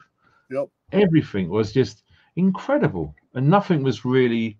They didn't absolutely rape the earth like what we're doing now, and Right. yet they survived for thousands of years. You know, Yeah. it's insane, and we Yeah. need to go back to that. In the I think. Native American communities, they all had their assignments. Like the younger boys would always be, they spent their childhood with the flint arrows. Fletchery was one of the main things they had to learn before they were even allowed to use the bow and Flint arrow. knife. They had to Yeah. master how to make an arrow from the flint arrowheads and the twine that they use from the deer entrails, doe entrails, raccoon entrails they use for their string. Yeah, it's Native Americans, they had special appointed net makers. So when they cast their nets over a river so they could scoop up fish for everybody to eat. Yeah, they had all that's in these little Girl Scout books, and that's what makes it so valuable. It's you are literally going back to the Neolithic when all the power goes out. I believe so. Yeah. I mean, there's so much going on, you know, like what is his name, Ben from Suspicious Observers, where he talks about what the sun's doing, and you know, with all of his the North and South Pole is just moving at such a rate now, and the magnetic shield is pretty much gone now and again. This basically, we are at a point in history where we rely so much on electronics and computers. I mean, without it, we wouldn't be doing what we're doing right now. That's right. But it's so easy for that to just stop. And that could be all sorts of things. That could be a cyber attack. It could be a physical terrorist attack. It could be something from the sun, or it could be something else. Now, I don't know if the guys are ready to hear about the Phoenix phenomenon, but man, you know, when you look at that period in time, and like you say, when certain people, maybe ourselves included on that, feel like they're on the right path and they got protection at that certain point, it's all good in the hood. It's insane, but like, you know, no one can prepare for that, brother. Yeah, well, that's major. It's systemic. It's an ancient cycle, but we still have 17 more years for that. But before that 17 years begins, there's going to be a building up of phenomena, and one of those is earthquakes and volcanism, because the Phoenix phenomenon is always accompanied with volcanoes and volcanism, and that causes gigantism from ambient radiation. Sometimes there's a vapor canopy, sometimes it doesn't take. This time, I believe 100% there's going to be another vapor canopy. I believe the elite know this as well. I believe they know all about the Phoenix phenomenon. And I mean, even Hollywood, comic books, magazines, fiction books, everything you see in the movies, almost everything is screaming about the Phoenix. People send me emails every single day with showing me all these Phoenix references in music and movies and comic books, in video games. It's everywhere. Now that people are waking up to what the Phoenix phenomenon is, the number 138, the fine structure constant, how these are connected, people are now seeing them when they were very well hidden in all these media. They're not hidden anymore. Now that people are waking up to it, they see it. It's very, very obvious. So you know what? It's funny you saying that, because as you were saying that, I don't know if Matt's shown you, but has Matt shown you that email I sent? Yeah, I did see that 1902, the bright flash in the sky that was seen in that newspaper article. Yeah. Listen, people all over the world have looked at my 1902 videos. A lot of them were skeptics at first, and they looked at my 4 videos on 1902, but they picked up the torch and they continued that research. I published everything that I found all around the world in different old books about 1902. What other people have done is looked in their local newspapers, local books, local microfiche from their local library. Yeah, I remember them in the library. And listen, I could fill books up with all the local stuff. Yeah, me so too. If all this was going around the world on local level, then it means on national and international levels, all this was hushed up. 1902 was that year, wasn't it? That was, and I'll tell you what, another thing as well, which made me just smile when I see some of your videos, and you mentioned a seriously underrated, amazing person who wrote the Book of the Damned, Charles Fort. That book, until I've I teach survival courses and prepper courses. And one of the guys was speaking to me. He said, "Can you recommend any books which will make me think of more along the outside of the box?" And I just said, "Book of the Damned, Charles Fort. Read that book. And Yeah. if you are a skeptic now, trust me, when you finish that book, you will not be." Yeah. And that book's an amazing For collection. anybody who doesn't know, Charles Mm. Hoy Fort published the Book of the Damned in 1919 after 25 years of studying all the scientific reports throughout Oxford, Yale, and the New York Public Library. His data was amazing. And his conclusions, as found all throughout the books, all the scientific reports are cited, geoastrophysical journals, Nature, Discover magazine. He cited them all. And it's amazing. And he literally documented 10,000 different phenomena that have fallen from the skies, that it's inexplicable.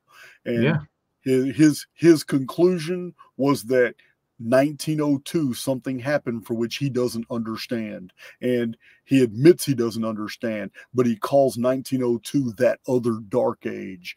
And he documented so much phenomena. He documented that a red star appeared. He documented that a red star appeared and moved through the heavens, and that phenomena started falling all over the world. Frogs in the sky, red dust, red mud, earthquakes. All this stuff was documented in scientific journals. And yet, in 1919, when he finally published his book, it's almost as if the entire world totally ignored what happened in 1902. I know, fairies. And do you know what? When I watched your program, Discord, I think it is, about the Mandela effect, there's one thing that jumped into my mind, and I swear I remember seeing comments of other people agreeing with me, but as yet I have not found them. And what that was an event that happened in history when the Challenger disaster, the space shuttle. Everywhere you look, it says a certain year. I swear it wasn't that year, because I remember watching that, and I was in a certain school. And when I watched it live, all of the kids in the UK was made to watch that event, and of course, it ended in disaster. For the dates that they're saying that actually happened, complete BS. No way, because if them dates that they are saying everywhere, and I mean everywhere, you can't find any alternative date apart from the one that they're putting out there. I would have been in a completely different school. Yeah. I don't know. Well, I know the first one blew up in 1986. The first 86 I would have been in senior school, and this I remember it in my middle school, and it would have been a few years before that. And 86 was the first one, blew up as it was ascending, killed all 7 astronauts, allegedly. The other one was in 2003 in February or late January. It was supposed to be re-entering, and one of the titanium shields came off the wing, and they literally burned alive. But now that's just allegedly. We really don't know the true stories. We don't know. We don't know the true stories. We just know that 2 shuttles were destroyed. But one was in 1986, one was in 2003. Absolutely bizarre, in isn't it? 1986, you're saying that all the schools in the UK made the kids watch the first one in 1986 when they were sending a teacher into space? That one. Listen, they made everybody in the United States, all the kids had to watch that too. I wonder if that was some type of programming. 100%. I feel it is, because when you look at all of those pieces, for sure. And do you know what? It'd be really good if anyone else watching this video now distinctly remembers when they saw that event, 1986. It wasn't 1986. I think it was before, whether it's a year or 2. I really did try to sort of go through when I started school, from what year to the next. Now, my mum, when she was alive, she would have known exactly. But when I asked my dad, he's not so coherent on the dates when I started this school and that school. So it's very difficult for me to try and wind back my life to see exactly. But I swear did not happen in 86 when they said it was.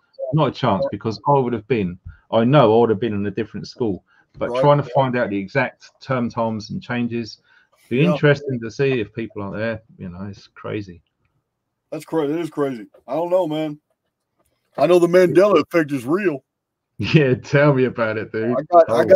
I have a moderator who has a massive collection of Mandela effects, and during that video you're talking about, I think it's the one you're talking about. We did 2 Mandela effect videos, but during that video, we made some discoveries. And one of them was that the Mandela effect seems to only affect things that are very popular in culture that many, many people could agree on.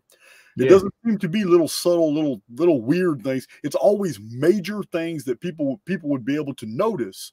And two, the big discovery that we made during that video, we didn't go into that video with that discovery. We made that discovery in the middle of the video discussion on Discord. And that discovery is we can't think of a single Mandela effect example that harms humanity. And that's really important. Let me explain why. The jokiness vibe to it all, you know? It's almost as if it's like benefactor protocol asking you to wake up. Let me explain why. Let's turn the table on that. Let's discuss Mandela effect that's designed to harm you. Okay? Here's a real easy one that could kill 1 million people in a day. Imagine a Mandela effect where you look up at the lights of a stoplight and you see a certain color, so you just keep driving. But when you blink right before you're about to get impacted, you look up and that's not the light that's there. You understand? Easily in 1 second across North America in 1 second, Mandela effect, doing that could kill 1 million people easy. Imagine every little scenario of where you actually thought something was safe, so you did it, only to find yourself falling 500 feet to your death a second later when you realize, oh, the end of that walkway was right there. How did I not see that? But you did see it. So Mandela effects, if they were harmful, could actually kill people every minute of every hour of every day. But we're not finding any. Every example of Mandela effect that we've recorded seems to be benign, meaning it's only there to be noticed, which is very interesting. It means that we're being communicated, and something is trying to communicate us, and the only possible message could be, pay attention, your reality is being edited. Exactly. Well, you can't say it any other way. I completely agree. Absolutely. Yeah, I mean, it was a hell of a session. That was a hell of a session. I really enjoyed it that night. I know. I couldn't believe it. I mean, I actually watched it twice. I had to, and yeah, that's like 4 hours or so plus together or whatever. Yeah, it was long. Yeah, that was really cool. That Discord meeting on there. But yeah, like I said, guys, if you don't already know, I've put the links to Jason's website and his YouTube channel below this video, and also links to other videos and stuff which you can see for free on YouTube, all about like the society stuff. One of them is called Apocalypse Man. I don't know if you've ever seen that one. Pretty cool little thing for about 20 minutes or so. Gives people lots of hints and tips about should these events unfold where life changes big time. What was it? The blackout one, and there was another one which I believe was a BBC documentary too, in 2 parts, about when the lights go out. I can't remember seeing that one myself. I may have done. I can't quite remember. But the links are below this video, so if any of you guys want to look into that sort of stuff, especially some of you new guys. I mean, I'm getting probably like yourself, like 7,000 or whatever new subscribers every 28, 30 days or whatever it is, and lots of them just are literally waking up right now or woke up a year ago or something. And like I say, I'm very fortunate. I feel very fortunate that I started to wake up, shall I say, back in 2008, because it's given me a long time to get my head around all of the shit that's coming down the pipe right now. Right. If I was to try and put myself pre my 2008 life to last week, finding out about all this stuff right now, dude, that's a brain fryer right there. That is a lot to take on board. It is a lot. I mean, you get it yourself. Where do I start prepping? What do I do? What do I need? And I'm thinking, wow, I covered all this years ago, but this is some guy who's literally, just waking up now. Taking into consideration exactly what you just admitted. If that is true for you, then it's probably true for all of us that it was necessary for this waking up procedure to last for a few years instead of instantly, because then we would have been overwhelmed with a whole new paradigm for which we would not have been able to process. But because we're waking up over a period of time, and many of us are at different levels in different states, and because it's lasted, because 2020 happened, that was the defining point, basically, in what we call the truther experience. That was the defining point. 2020 woke a lot of people up. And then 2021 continued to wake up people. 2022, it became a circus. And now in 2023, it's absolutely unbelievable what we're seeing in the world politics and stuff. So taking into consideration what you just said, perhaps it was necessary that this be a drawn out process because the human psyche is fragile and there are a lot of people that would not be able to process all this quickly. Yeah, I tend to agree with that. I mean, like I said, you know, when I started waking up in 2008, I went on a serious 4-year solid, heavily researching, and it wasn't just online, it was mainly books. And you found this yourself. I pretty much know already that you find a book, then you look within that and it recommends other books, then you get them books and you start to read them, and then before you know it, you know, your personal library at that point is probably 3 or 4 books. And it's very easy over 4 years to accumulate over 100 books on all sorts of broad, seriously interesting topical points. But not only that, you can read those 100 books in 4 years. Yes, you and can. You might not understand most of it, but you go back to it from what you've learned 10 years after that, and you can reread some of them. They will tell you some different things which you never noticed the first time you read them. That's right. Based on how we are expanding our awareness, our knowledge, and our understanding of what the author was absolutely meaning at that point in time when it was written. Insane. I mean, libraries are beautiful, aren't they, Jace? They are. I live in them. Yeah. Yeah, I live in them. I love them. You know what? We've got like an antique shop not far from here, and when I went in there, and it was just the books. If you was to walk in there, dude, you would have to do really well to stop that hard on, man. I'm not joking. It's everywhere. Yeah. We're talking really, really old books, right through the classics and all of the ages. It's insane. And some of them, you open them up and they're just falling apart. And they don't want much money for them. It's incredible. And well, you can I may have somebody, or I may myself just email you later if you want to go visit there. And believe me, I would compensate you. But if there's books on those shelves that I recognize, I will send you the money for them. I'll do you a long video, because the amount of times I've been in there on my own. And I can literally just go really slowly across hundreds of books. Yes, and believe me, I would definitely purchase the right books if I saw them on those shelves. No doubt. Yeah, for sure. But like I say, you know, every now and again, and it's usually off the back of watching some of your videos, I'll just pause the video, I'll go on eBay, and I'll just put in all sorts of stuff from 1800s, 1700s, and all these come up, and you think, what was? Oh, look at that! Historical data points of, you know, between 1790 or whatever for the next 100 years. Wow, that'd be quite interesting. And yeah, there's loads of books on eBay in the UK. I mean, do you actually look on eBay US for old books? Actually, I have never hunted for books online. I have always gone. There's no end to. I just came back from my California trip, and I have a guy. I have John now on the team. He's literally cataloging and photographing. Because when I get old books, I have every single cover page, title page, the book itself, and then every single black and white photo or illustration I photograph, and I put in my archives for video. You know, if I might use them for videos or something like that. So, or for some of my intros, he's got 85 books to do now, and these are all my newest additions to my library. But yeah, you know, that's what reminded me when I was going through this the other day.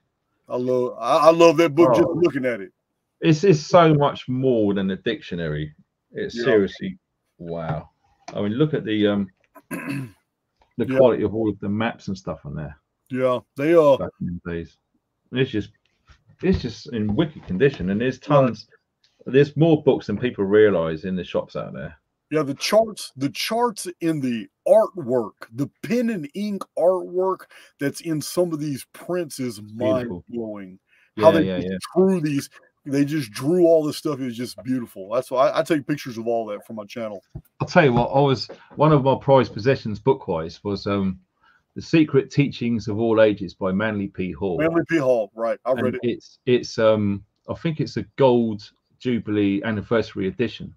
And the actual book is probably it's definitely over a foot tall, big heavy thing. Oh, you And must it's have yeah, you got a special edition.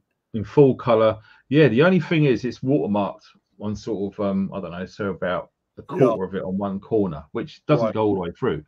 But I've since looked for it on eBay now and again and just can't find it. And I paid £200 for that back in 2012. Wow. So I wouldn't have a clue what that would be worth now. But based on I just can't find it anywhere, it may have gone. But it isn't for value. It's the importance of the information within and the condition of it too. Right. And well, the edition you're talking about, I wouldn't know where to find one beautiful like that. An old one from the 30s or 40s or 50s. That's amazing. But you can get that book on Amazon now as a cheap paperback for about $30. But it's just a paperback. It's just an old cheap paperback they threw together. But it's a copy of Manly P. Hall's The Secret Teachings of All Ages. So, it's an amazing book. Yeah. I mean, I know yourself. If you was to actually hold it and look at it, you'd just be like, wow. Yeah, every single thing in that is just quality. The pages are thick.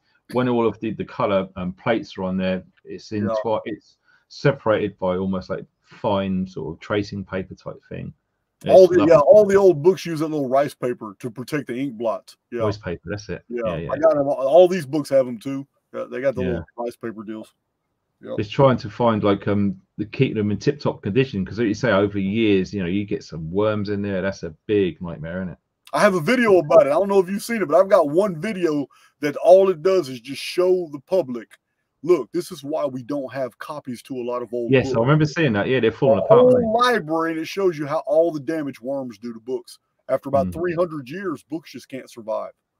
Yeah, you just can't. So with what you're doing at Archaics, when you're like you're preserving them, but not only that, that information is spread worldwide now with the super packs, etc. It's just that's awesome how that went, dude. Yeah, I digitize all of it so people can get them in thumb drives. Yeah. No, that's seriously cool. But what you'll have to do is I sent you an email which I just found online because when I tried replying to Matt, nothing happened, so I guess he's busy. You'd have to send me an email. The email address is below this. An email that I can get to you easy. Then I can share loads of stuff with you quickly then without having to go through all of the other stuff. Cool. But if you hit me up your address, I'll get you some coffee and some other bits and pieces sent out because I know you're going to freaking love that stuff. It's a bad I can already taste it. Once you open up and you smell it, dude, you're done. Wicked. So okay then, dude. We've been rolling for well over 2 hours now, so we're gonna probably have to give this an end of call now. So if you like what you've been hearing from Jason, like I said, all of the links you're going to need are below this video. Thanks to everyone who's been watching this live in the chat. We've had nearly 2,000 people in here tonight, and also you guys watching on the replay. Now I do realize, like I always say, that time is the most precious commodity, and I seriously appreciate you spending your time watching this stuff. I'm truly grateful, and I'm sure Jason is too.